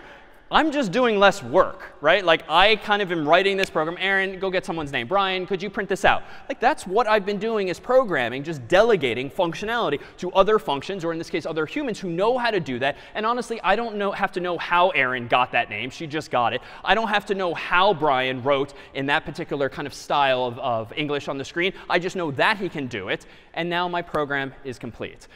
Thank you very much to both of these two here. We'll continue in just a moment as follows. So all this time, we've been taking for granted that we have an actual computer on which we can execute code. And I keep saying Intel inside, because that's a sort of silly slogan that you see inside of most Macs and PCs with the hardware they have. But the CPU is just the brains of the computer. And at the end of the day, recall that the goal is to actually have the computer turn something like this, source code, into actual machine code, zeros and ones. And that's all Clang was actually doing for us. Of course, we've only just scratched the surface now of what we can do. It turns out there's going to be not just these commands that we can run, but other features of C, and in particular the CS50 library. We've only seen thus far how to get a string, but you can get integers and characters and funky things like floats and doubles, which actually open a can of worms as to problems that can happen in a computer. And it turns out you can store different types of variables, not just integers and strings, but bool for Boolean and chars for characters. And you can format those things in printf. We've only seen %s. I alluded to %i earlier, but there's a few others still. But we've got a lot of possibilities here. But let's go ahead and take, say, a 5-minute break to give everyone a bit of a respite, turn on some music, and come back in 5 and dive in deeper to more sophisticated programs in C. All right. So recall we began by comparing some Scratch blocks against the corresponding C code. But we didn't actually use most of those blocks in C just yet. So let's try out a number of examples, some of which I'll write on the fly in typing code out on my own keyboard, some of which we already have on the course's website, so we can just open them to save some time. But let me just draw your attention to what CS50 Sandbox is, because this was the step that I skipped over earlier. CS50 Sandbox can be used to program in bunches of languages. We'll initially in the semester use it for C. But if you've written Java before or Python or any number of languages, when you go to sandbox.cs50.io, you can simply choose the language you want to write in.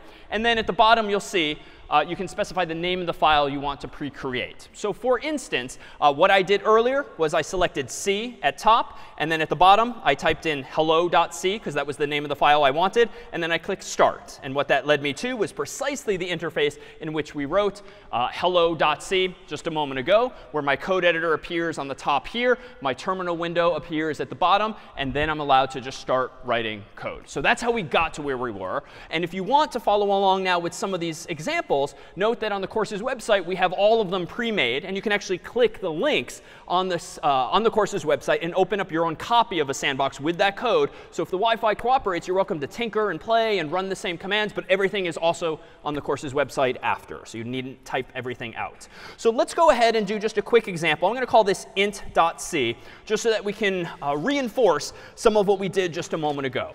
Rather than get a string, like we did with our hello example, let me go ahead and just get, say, an integer.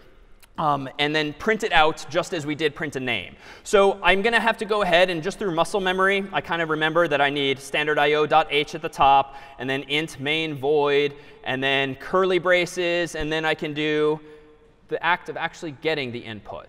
So there was a function before called getString. Turns out there's another function called getInt if you want to get an integer. So I can actually call getInt, and I can say something like integer is the prompt, like, hey, human, please give me an integer. I need a semicolon at the end of this line. And then how do I actually store the return value of getInt in a variable, just as Aaron handed me a sheet of paper with a string? If I'm handed a sheet of paper with a number, how do I store it somewhere? What should I literally type on line 5 here? Int, space, and then number or something. So I'm going to call it I just because it's an integer, but I could call it number or anything else. And then I'm going to go ahead and print this out. So printf, let's say something like hello I \n semicolon. OK, not quite correct, right? This is going to literally print hello, comma, I. How do I actually substitute something in? Well, we've only seen how to substitute into strings, but I think I spoiled earlier the answer. If you use %i, that says, hey, computer, put an integer here. And then I need a second argument to printf, just as we handed Brian an argument as well. And I said I want to say I here. But this program isn't quite correct yet. It's in a file called int.c. I've included standard io.h. It's in main. And so what is main? Well, today we're largely going to wave our hands at that.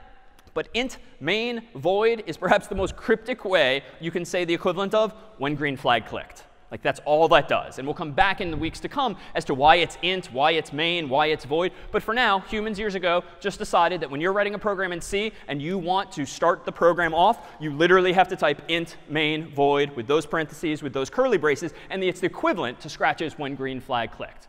But this program will not compile. And I don't even want to induce the stress of like seeing those errors. How do I avoid it? Yeah, I need to teach the computer that getInt exists. And I know how to do that from before by including the so-called CS50 library. Technically, CS50.h is a header file. .h means header. And it's just a file containing C code in which the functions are created. More on that another time. But that just gives us access to printf. So if I've made no typos, I should be able to compile this program by running what command? Make int. I could do clang. I could do clang -o. But for now, I'm going to do it simpler with just make int and let make automate the process of compiling this program. No error messages is good. Let me go ahead and zoom in. /int, I think, would run the program. Integer, how about 42? Hello, 42.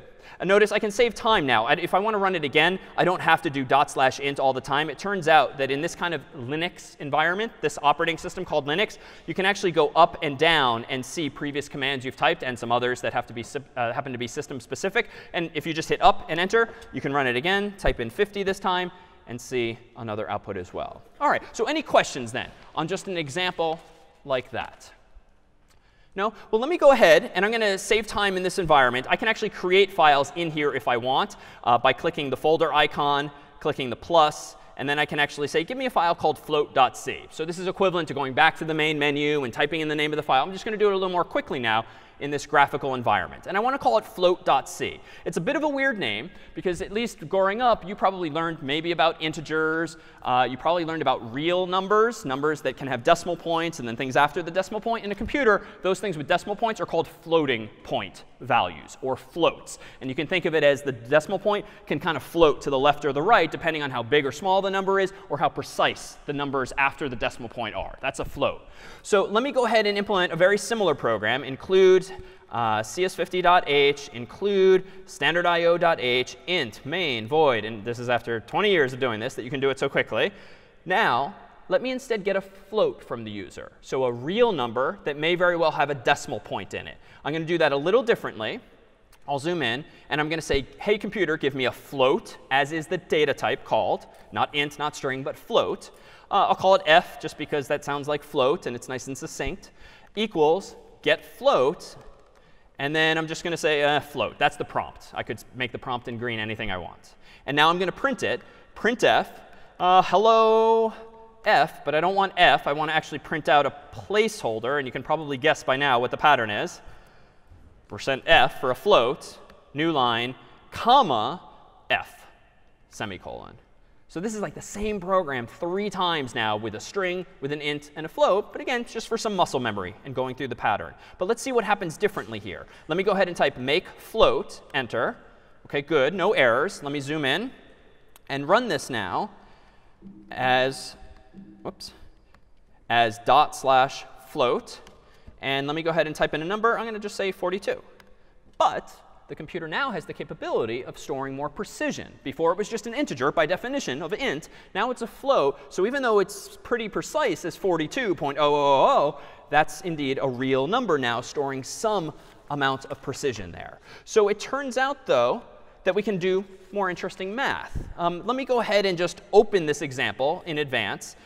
This one's going to be called ints.c, so that I don't have to type everything out. And in ints.c, we're going to see some math written in code that I pre-created, just to reinforce that you can actually do some basic arithmetic in a program. I can see more of the code here by just scrolling down. And let me scroll this up so we can focus on main. And let me zoom in on the first few lines. On this first line, I'm just getting an int, and I'm calling it x. We've not used a variable called x recently, but now we are. It's no different logically than before. Here, give me another variable. So we can see now that you can get multiple variables from the user, just like in Scratch. And now in these lines, in green, are just some format strings. Just what do I want printf to display? I literally, in this highlighted line here, want printf to display x plus y equals something.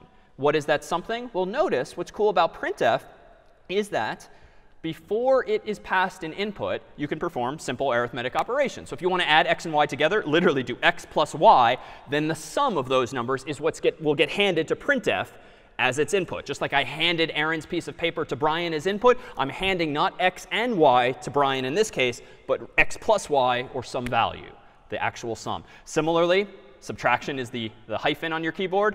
For multiplication, it's not an x. That would be weird, x, x, y. It's instead star or an asterisk on your keyboard.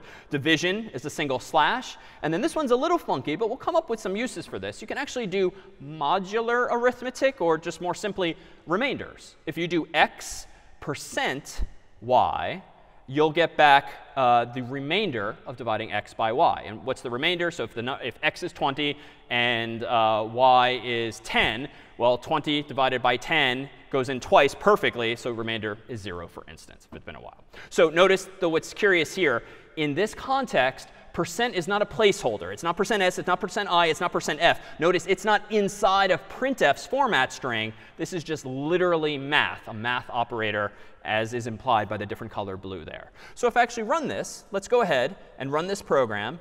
I'm going to go ahead and make ints, plural, because that's the name of the file. Enter. /int, and let me zoom in and clear the screen. Enter. Give me a number. 2, I heard. And another. 10, I heard. So, FYI, 2 plus 10 is 12. 2 minus 10 is -8. 2 times 10 is 20. 2 divided by 10 is 2 mod y, or 2, and then take the remainder when dividing by y, is what mod means, is 2. So I get like 4 out of 5 for correctness? What's a little funky here? Yeah, like 2 divided by 10? Like, I'm pretty sure that's like 2/10 or maybe 1/5 or 0.2. I mean, I'll take any number of answers, but not 0. So what's going on? Well, this is a matter of representation. It turns out in a computer program, we decided in advance, I'm going to store ints. OK, an int is something that does not have a decimal point. And yet here I am, rather presumptuously, trying to do 2, an integer, divided by 10, an integer, and expecting something other than an integer. No, like I literally am doing integer arithmetic. So what's the computer apparently doing, just intuitively? Y, when dividing x by y, as I did in this line here, or specifically in this example you proposed, 2 divided by 10, where is my 2/10 going? Yeah, it's as though like it's technically what? Supposed to be 0.2 or 0.2. OK, that's actually the solution, right? Because if it's 0.2, but integers can't store decimal points or anything after them, what do you have left? Just the 0 at the beginning. So integer arithmetic is fine if you're working with integers, but if you want floating point arithmetic, you're going to need to make some changes. And so I can fix this. In fact, let me go ahead and write a different program here. Let me go ahead and open up from the course's website floats.c. And that's going to give me this example, which is implemented using floating point values instead. So once this loads, I'm going to see a program I wrote in advance. It's a little shorter, because now I only care about looking at one problem. And notice now, x and y are now floats and not ints, another data type that exists. And I'm using getFloat, which also comes from CS50's library. And then this line is almost the same. But you know what? Let me tweak this. Let me just make it exactly the same. This line now that I've highlighted is exactly the same as before.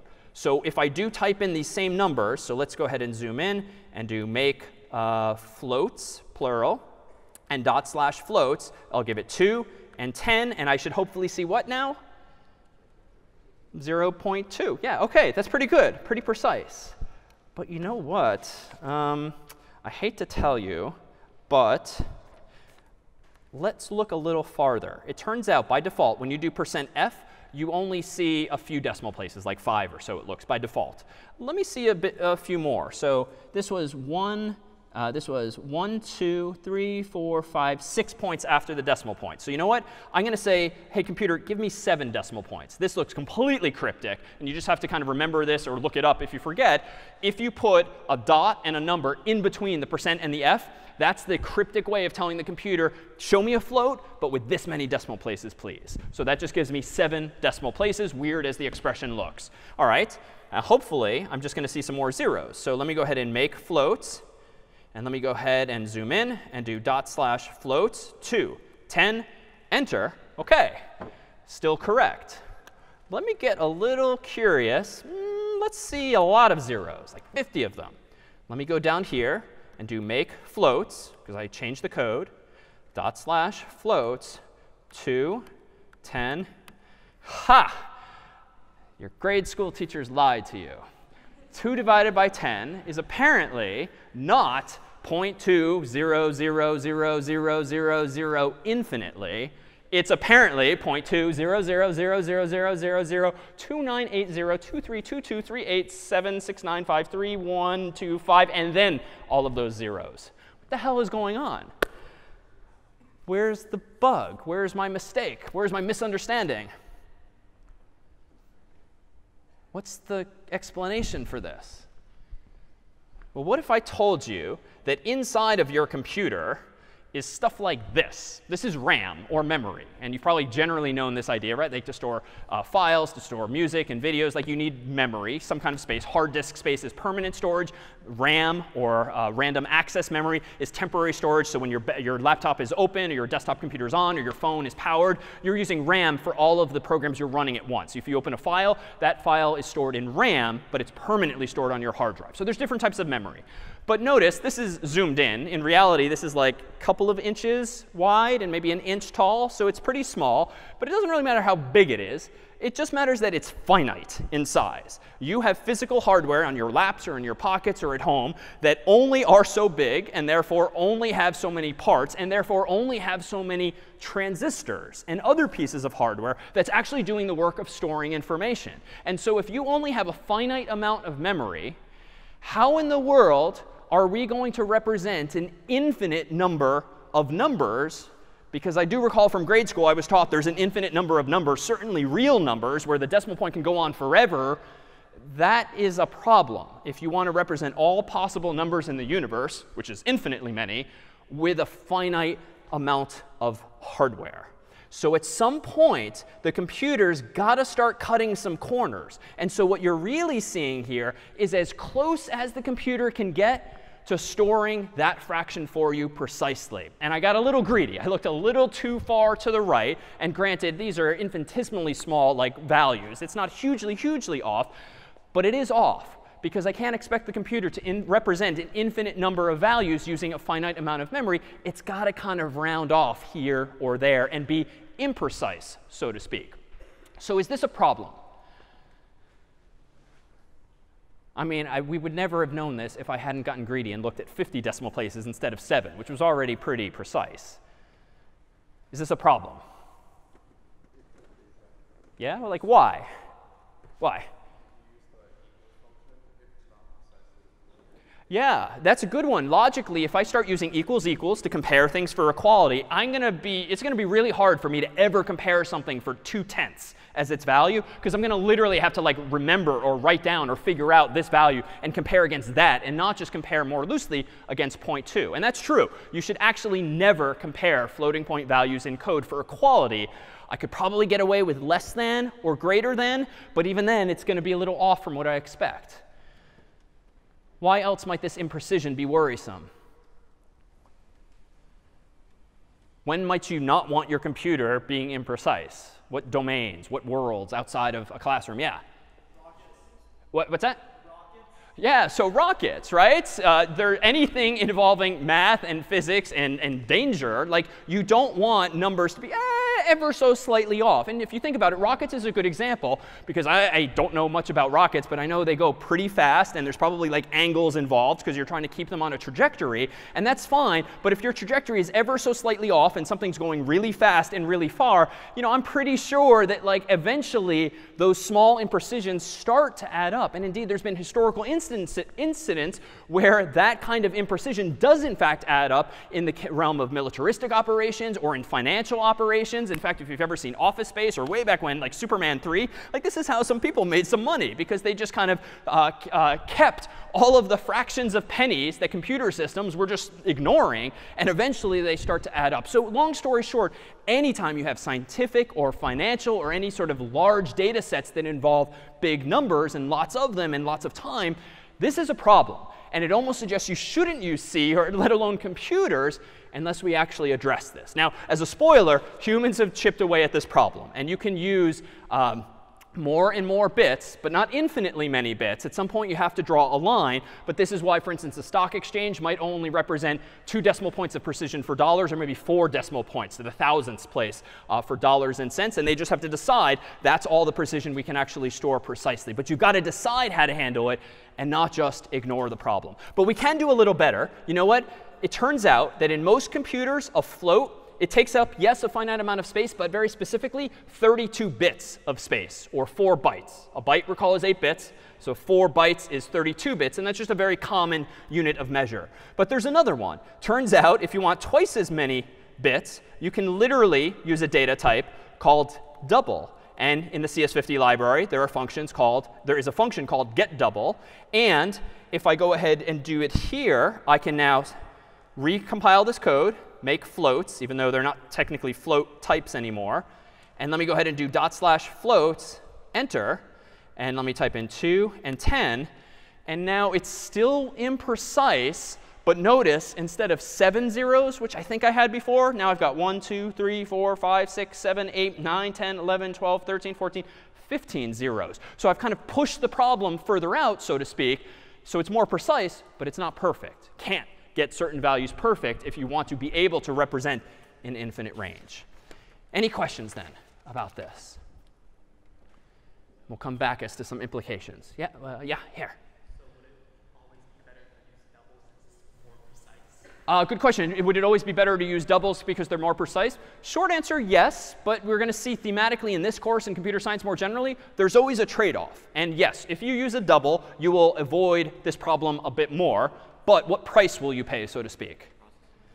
Maybe processing power, because it's got to like deal with more bits at once. And even more literally, more space. I mean, sure, we can take your solution, but I'm going to charge you twice as many bits. And back in the day, decades ago, when C was first being invented and computers were really coming into play, spending twice as many bits, even if it's only 32 more tiny zeros and ones, that was actually expensive, literally, financially, and it adds up. And even today, if you want to spend more space, that's fine, but you're going to spend more space, therefore more money, and therefore have less space available for other things. So it's just a trade-off. And you have to decide as an intelligent human where the right inflection point is between what's more important. Let me open up a very different example now called parity, just as an example. And let me ask this question. How do you know if a number is even or odd? What's the trick? Yeah, if it's divided by 2. So 0 and 2 and 4 and 6 are even, because if you divide by 2, you don't get a remainder. So actually, if you just want to see a quick example of why you might use a remainder, even though it's out of context, here's an example for parity. Parity is just a term referring to even or odd in this context. How might we use this? Well, notice I can get an int from the user up at the top.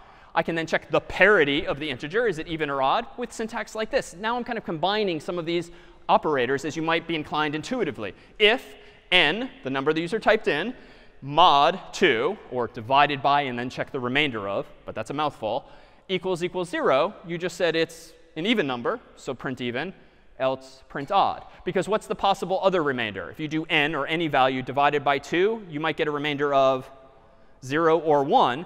I only have to check for one of those, 0, because the else implies the other thing. So again, very simple example.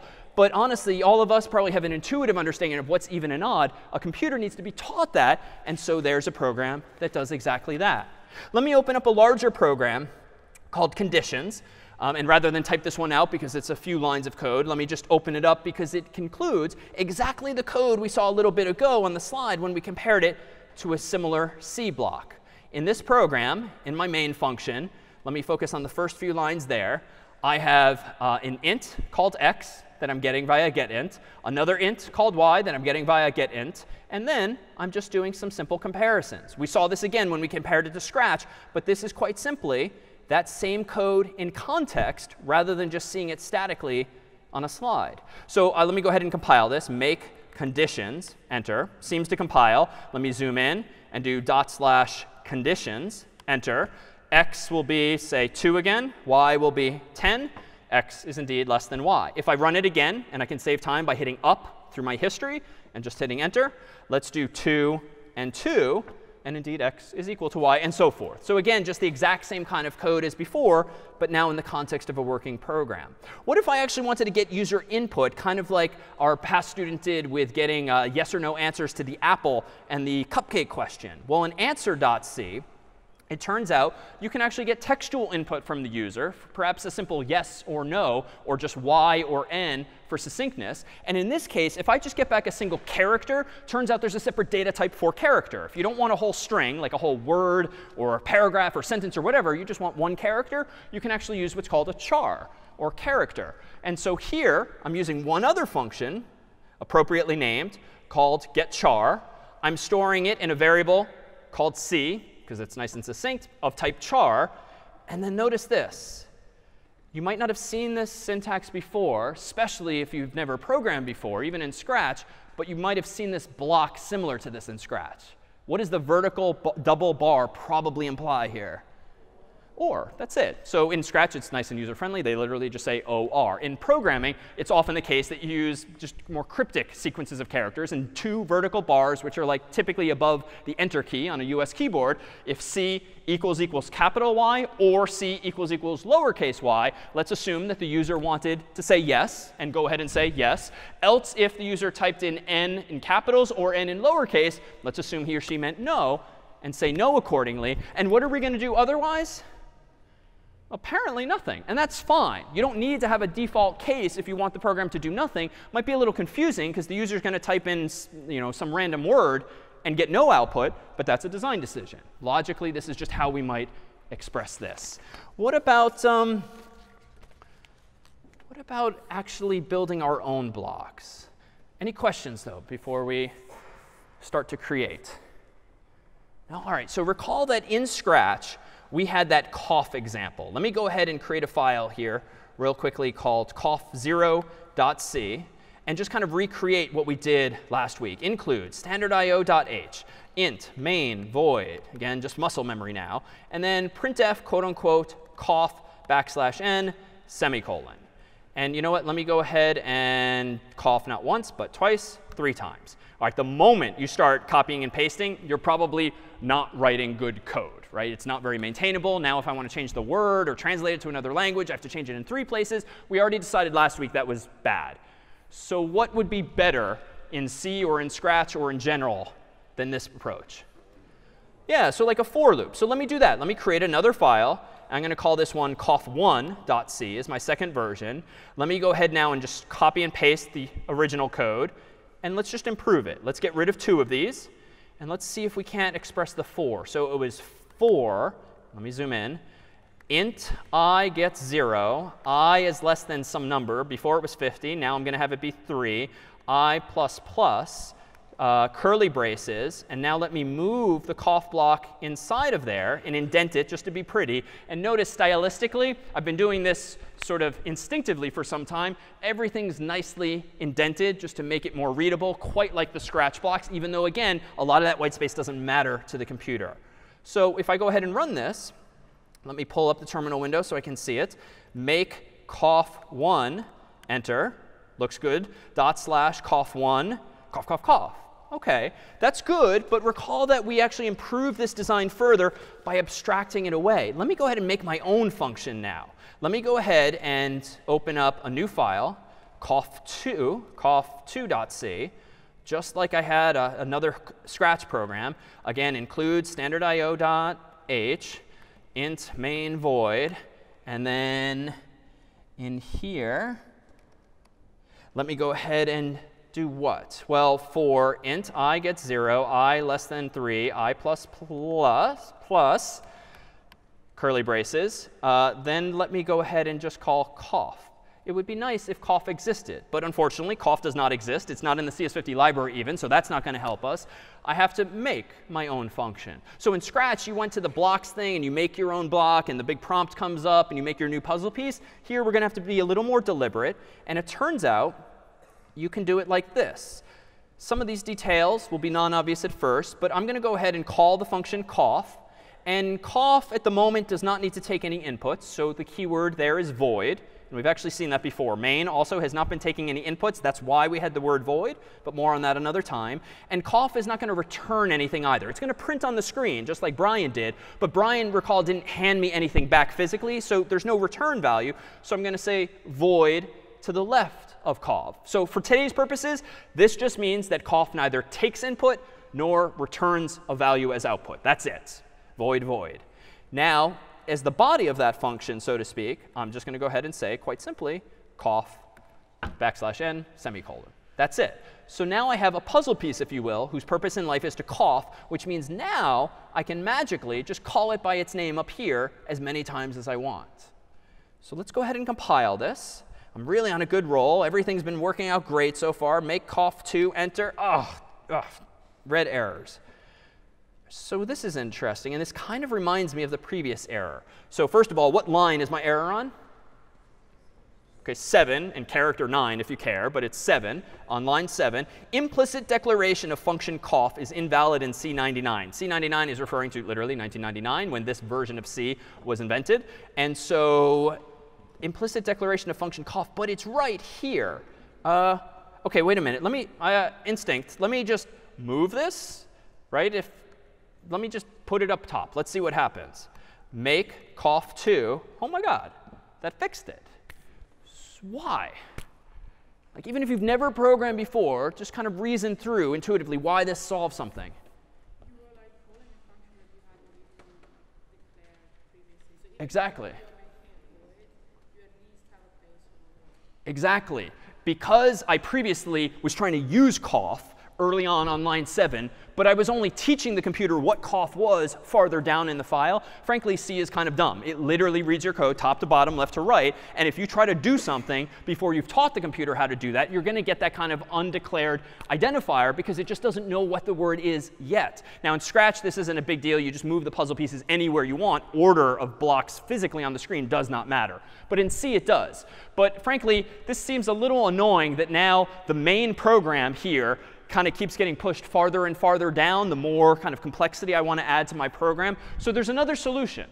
Let me actually go ahead and put this back where it is, because I'm a little sort of particular. I just like, by convention, main to be at the top. And frankly, that's kind of good style. If main is the most important function in your program by default, because it is the main program function, and it's what gets called, per earlier, by default by the computer, why am I going to push it all the way down just to work around this stupid detail? Well, I just need to teach the computer what the function is. And I can do that a little redundantly by just saying this. This is what we're going to call the prototype for a function.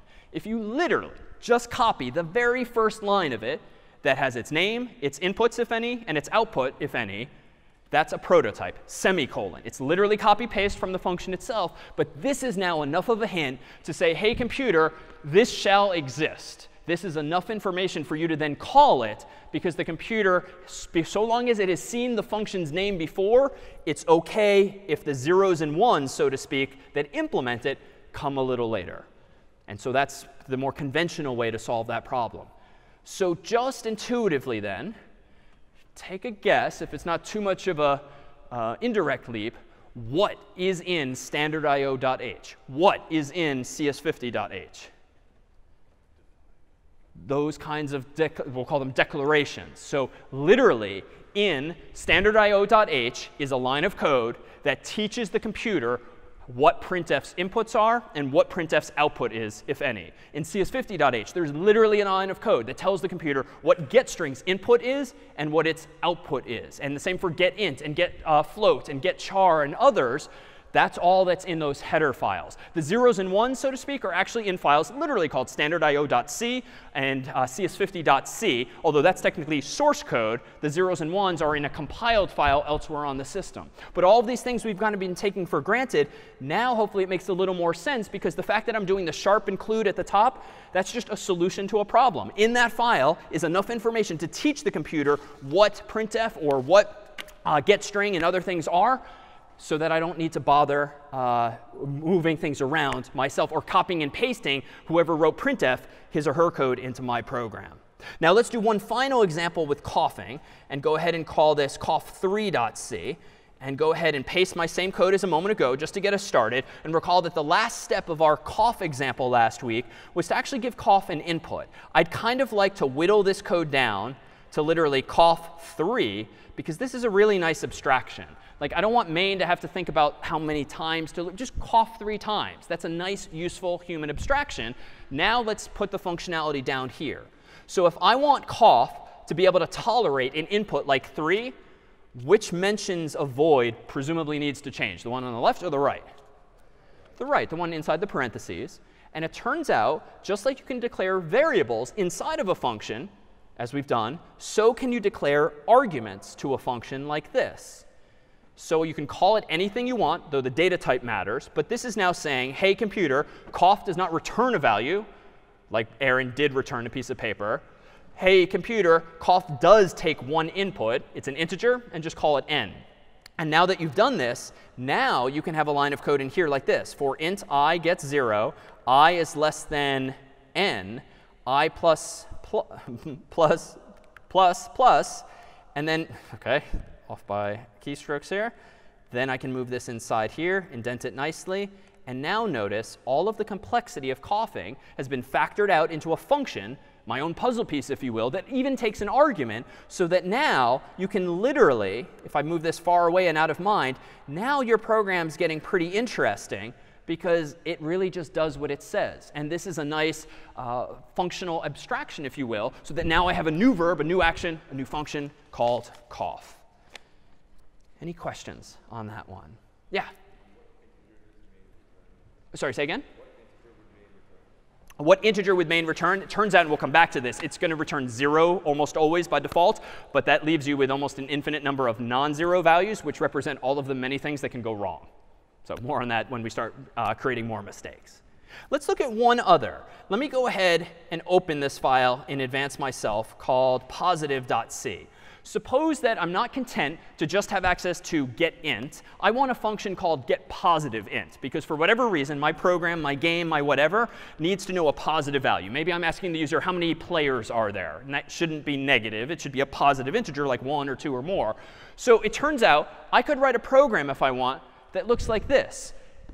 Call on this line here a function called getPositiveInt, pass it in a prompt, and then store the value, still in an integer, on the left-hand side, and then just go ahead and print it out. getPositiveInt has this prototype at the top of the file. Notice this is not a function that comes with CS50's library, CS50.h. The function is called getPositiveInt, as you would hope. It returns an int, and it takes a string as its prompt, whatever words you want the human to see. Let's scroll down now. And this one looks a little more involved. And this is not a feature that Scratch has. But let's take a look. The first line is identical to the prototype, because I literally copied and pasted it. Everything between these brackets is the function itself. And here, to answer someone's question from earlier on, do you have to declare a variable and then use it right away? No. And that's actually a helpful solution to a problem that we'll see in a moment. Notice here, this new keyword, didn't see it before, do the following while n is less than 1. Previously, we saw a while loop, and we saw a for loop. We did not see a do-while loop. And a do-while loop, while it sounds obviously similar to a while loop, what seems a little different? When I had that forever block earlier, translated to while true, what was the order of operations? Did we check the condition, the true, and then print hello world? Or did we just print hello world and then check the condition? Yeah, you might not recall precisely, but I did actually. I checked, is true true? And we all said yes, obviously. Printf, is it true? Printf, is it true? Printf. So it checked the condition first. You might infer then, this loop is a little different. It has another word, do. This is literally going to do this first and then check the condition and only do it again if the condition is true. So it's a nice way of just flipping things around in terms of order to do something at least once rather than potentially never at all, like was the case earlier. So what are we doing? Get an int, passing in this prompt, stored in n. And if the user types in a value that's less than 1, is this going to be true or false if n is less than 1? So if n is like, if the human types in 0, is 0 less than 1? True, yes. So what happens? You go back to the do, and you do it again. If the user types in -1, is -1 less than 1? Yes, or true. So you do it again. If he or she types in -2, again, what if he or she types in 50? Well, 50 is not less than 1. So this is false. And so then you proceed to the next line of code altogether. But what's interesting about the next line of code is that unlike the cough example, which had void as its return type, getPositiveInt by default is supposed to return an int, just like, again, Aaron handed me a piece of paper with a string on it. And so here, if I want my own custom function called getPositiveInt to return a value, there's another word in C. You literally write return and then the name of the variable or the value that you want to hand back on a metaphorical piece of paper to whatever code is using this. So what's this oddity? Why can I not do this? If I were to mimic the code we wrote earlier like this, why does this line of code not work just logically, using some of the sort of mental model that we've had thus far? Say again? Yeah, so declaring just means creating, is the fancy way in programming of saying creating. So this says, hey, computer, give me an integer, call it n, and set it equal to the return value of getInt. So whatever the function, or Aaron, hands me back, put it over here. But the problem is that in C, variables have scope. Scope is a fancy way of saying they only exist in between the curly braces between which they were declared. So that means that this line, this variable, n, literally only exists between here and here, and then it just kind of goes away. The computer doesn't know about it anymore. But that's a problem, because on what line number do we actually need to know n? Looks like 21. And that's outside the curly braces. So just based on that basic definition, scope is the two curly braces between which a variable is declared. It doesn't exist outside of them. This code just won't work. And I'll fix it later so that you see the correct error message. Why does this not work? Well, you're declaring n inside of those curly braces. So how do you avoid this? Well, it turns out, as someone posited earlier, just declare it by itself without even giving it a value. And indeed, the syntax for that is just to do half of a thought. Int n semicolon. It has no value that we know yet. It has a garbage value, but more on that another time. But it does now exist. And now notice which curly braces does it exist within? This one and this one, which means now it's accessible everywhere. And if you in your Scratch programs actually used variables, you might have noticed that you had to choose. You had to make a decision for this sprite or for all sprites. That was an allusion to what's called in programming a local or a global variable. These are still local, and we'll come back to this term earlier, but it has to do with scope. Because if you had specified for this sprite only, MIT would have only let you use that variable for that specific sprite, that cat or sheep or whatever it was you were programming. Just as in C, this now means n can be used here and here, but not elsewhere, like higher up in my program. That's the matter of scope. So let's now see what can go wrong beyond that. Let me go ahead and open up this. Because it turns out, when programming, there's other issues that can happen, not just floating point imprecision, as I described it as earlier. It turns out that there's other problems that can go wrong, even with integers, that we kind of avoided altogether. So recall that we started talking about 1, 2, and 3 and why it's 123 last week. Well, what happens in decimal if you add the 1 to 123? What number do you get? Obviously 124. If we do it again, 125, 26, 27, 28, 29. What happens in decimal if I add 1 to a 9? Well, I should get 10, but that's not how we would write this, right? You put down the 0 instead, and you carry the 1, right? Remember those kind of sort of mental heuristics? So that's all we did there. And then it's 2 plus 1, so that's why 129 plus 1 is 130, because you put the 0, you carry the 1, and so forth. So we just all do that intuitively now. But this has implications for what computers do too. Because suppose that we consider a bigger number, like 999. And so what do you get when you add 1 to 999? Well, you carry the 1, and you get, hopefully, 1,000. But what if your computer only has space for 3 digits? Or what if your phone, or what if your alarm clock, or whatever the device is, literally only has room for 3 digits? What is 999 plus 1 if your hardware only has 3 digits? Well, it's apparently 0. So you get this kind of overflow, where well, not 998, 999, 0. It overflows, so to speak. The 1 kind of falls off conceptually, and you roll over to the next value, which is 0, 0, 0. So what about in binary? What number is this in binary if you translate it to decimal in your head? And remember, it's the 1s column, the 2s column, and the 4s column. So this was 7 in binary. 1, so it's 4 plus 2 plus 1, so 7 in binary. So how do you do arithmetic with binary? It's actually the same thing. It's just you don't have 2s or 3s or 9s or anything in between. You just have 1s and 0s. So what do you get when you add 1 to 1, 1, 1? Well, it's the same idea. You put down a 0 and you carry the 1, because 1 plus 1, you want to say 2 in decimal, but there is no 2, so it rolls over to 0. But you carry the 1. 1 plus 1 is 2, but OK, that's 0, carry the 1.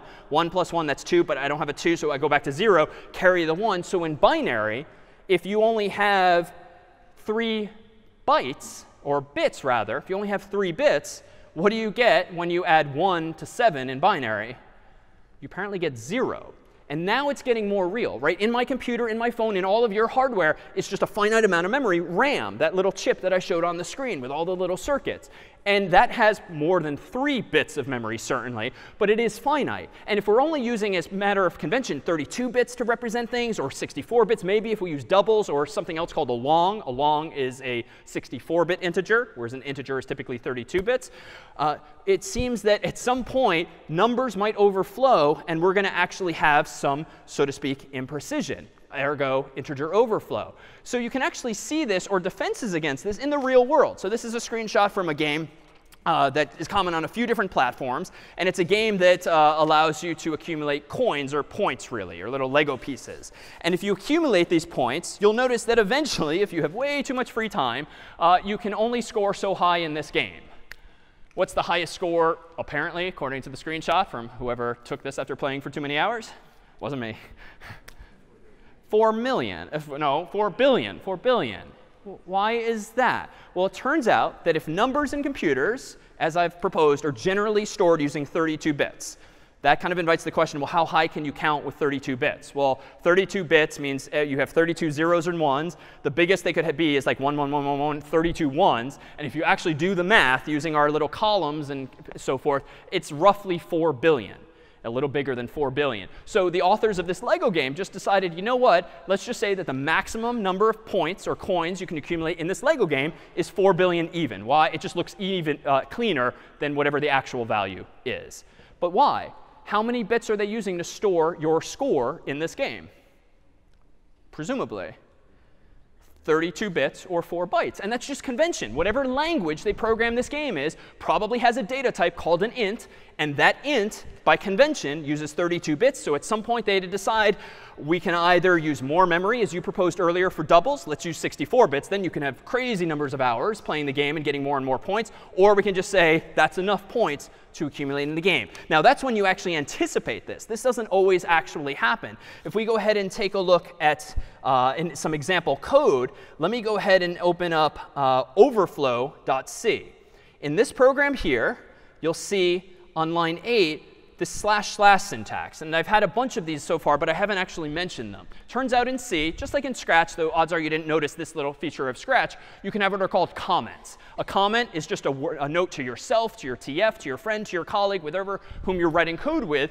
And it's just a note to self, like to remind yourself of what the code does. Right? Without this line, I could, once I'm comfortable enough programming, kind of figure out what these lines of code are doing. But frankly, that's a waste of time. I wrote the code once, and if I look at it weeks or months later or someone else wrote it, just tell me what it does. So a comment in a program is just like a nice summary of like a few lines of code. Or it's a summary in English or whatever spoken language that kind of describes what otherwise cryptic-looking code might actually be doing, so you don't have to think too hard about it to understand a program. So iteratively, double I. Iteratively just means loopingly, again and again and again. This is funky. We didn't see this before, but you might guess what it does. What does star equals do? It does double. It's like plus equals adds 1, star equals doubles if the value on the right is 2. So this is going to start printing 1, then 2, then 4, then 8, and so forth. And notice this function. It's called sleep. It literally is going to sleep for a second. And that sleep function has a prototype that someone else wrote in a file called unistandard.h. I only know that by looking it up in the documentation, but that's a new file just for sleeping. Make overflow, which is kind of apt here. And let me go ahead and make the terminal window even bigger for this one. /overflow. OK, it's going. It's going. It's going to go faster and faster, so to speak, because we're adding more and more each time by doubling. All right, 2,000, 4,000, 8,000, 16,000. Still going. 64, 65,000. Now we're into the millions. 2 millions, 4, 8, 16 million. It's getting bigger and bigger.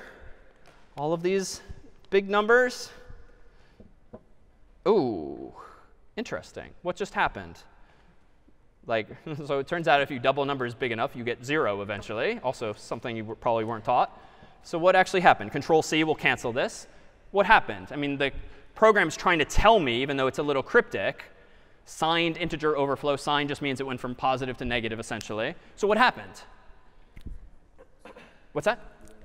Yeah, I ran out of bits. I'm doubling the number again and again and again. And at some point, we carried the 1, so to speak. And it was a 33rd one, therefore passed the boundaries of a 32-bit value. And it just rolled over to apparently a negative, because at some point, and we haven't talked about it, you can use like the leftmost bit in some sense to say positive or negative. We've just talked about positive so far. And then at that point, frankly, the computer just gave up, not really knowing what you intended beyond that. So if you don't write code to handle this situation and make sure that your numbers are less than 4 billion before you roll over, just bugs will happen. And this might seem contrived here, but this happened not too long ago. So 1999 was just before a lot of people thought the world was going to end because of the so-called Y2K bug. And it really wasn't so much a bug as it was like lack of forethought or lack of features. What was the Y2K problem in a nutshell? Someone want to propose? Even in a non-technical sense, yeah. Yeah, so let me summarize here. So if they are only using 2 digits to display values, you could confuse the year 2000 with actually the year 1900. Because long story short, what humans did kind of reasonably decades ago was, space was expensive. Computers were expensive. Memory was not sort of as abundant as it is now with all the cloud storage and the like. So you know what? If it was like 1970, do we really care about 1969, 1968, let alone 1900? Not really. Let's just assume we're all in the 1900s and never show or store 19. Let's just store 2 digits for every year. So 70 is 70, 99 is 1999. But the problem is the humans ended up running code that they wrote years ago, decades ago, way longer than humans thought they might. Why? Well, it's expensive. It's time consuming to change code. The code's working. Why try to break it? Problem is, too, as people aged and passed away, there's fewer and fewer people that even knew the languages in which those programs were written. And so now who's going to even update the software? So like lots of problems were feared. And this really just boils down to because 1999 might have overflowed to not 0 per se, but an implicit 1900. And indeed, this definitely happened, though not nearly on the scale as people thought. But it does happen in even more real terms. Just a few years ago, this is a Boeing 787, an actual airplane that had to be grounded for some amount of time because it had a programming error. And it's summarized here in an online article. A 787 airplane that has been powered continuously for 248 days, it turns out, was the warning, can lose all of its electrical power due to the generator going into fail-safe mode. Why is that? This condition is caused by a software counter internal to the generator that will overflow after 248 days of continuous power. So translate that. That just means there's software running in the Boeing's actual 787s. They were using 32-bit integers. They were using those integers to store hundreds of seconds. And at some point, if you leave your plane on for 248 days, each of which has 24 hours, 60 minutes in an hour, 60 seconds in a minute, and 100 tenths of a second, or 100 100ths of a second in every second, that product of multiplying things out gets big pretty fast. And on day 249, planes theoretically would shut down even in the middle of flight for very real reasons, because a really big number rolls over to 0, and that confused the generator. These are actual smart airplane engineers making these kinds of mistakes because of software, not anticipating one line of code or some number of lines of code, or as you proposed, why didn't they just use more bits? And again, these are very real concerns. So this was thankfully addressed and solved, but not before, of course, there was quite the scare there. So it turns out in an older game, this was the game of Civilization, turns out that one of the characters, as whom you can play, Gandhi, is actually not as peaceful a character in the game as you might think.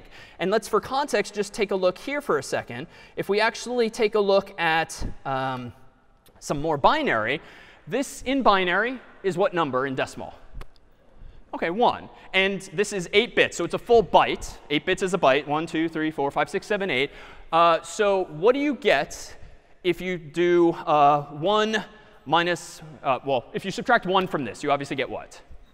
OK, all 0. So 1 minus 1 is just 0. What if you subtract 2 from this value? What happens? This is actually called integer underflow, which is just the opposite. But there's really not too many options to think about this. If you only have 0s and 1s, you can probably imagine what the bad scenario is.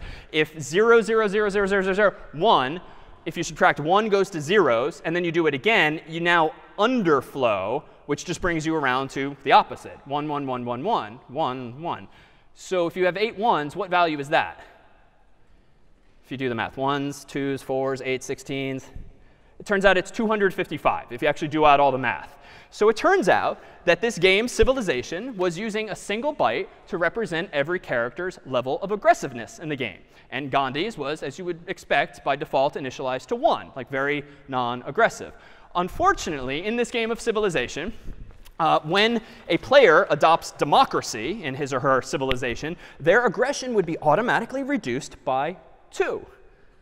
And so if Gandhi went democratic, his aggression wouldn't go to -1. It looped back around to the ludicrously high figure of 255, making him as aggressive as a civilization could possibly be. So less impactful, to be sure, than something like the airplane example. But these problems are omnipresent. And if you start to keep an eye out in the popular media, or when there are bugs or hacks or exploits, it's so often because a programmer has made a mistake in his or her code. They didn't anticipate a scenario, or they made maybe reasonable decisions years ago, but that eventually proved to be naive, and that we're still running the same code. Numbers are getting too big. Their math is wrong. And so very real things happen. But what's most important for us is just understanding how and why those things happen. And so what will we do in the days ahead? So the next homework assignment, as with Scratch, will be to program something, but this time in C. You'll use an environment called CS50 Lab, which essentially is CS50 Sandbox. Sandbox, with which we've been tinkering today, but it adds to it the instructions and the specification of the problems that you'll want to solve. And it will hold your hands initially through some of these steps. You don't need to have written everything down and memorized everything I typed today, but do feel free in the meantime to go to the course's website and play with any of those examples. Among the challenges ahead will be to recreate some snippets of games from yesteryear, thinking about how things you might have seen growing up can be translated to actual code. And undoubtedly, among the first things you'll experience is frustration. You'll forget the stupid semicolon, or where does the parenthesis go, and you'll have to look back at code. But keep in mind, none of that stuff matters. It's absolutely frustrating initially, but what's most important is the ideas and honestly the sense of gratification that you, like all of CS50 staff before you, ultimately feel when actually building and creating something of your own. Let's call it a day there, and we'll see you next time.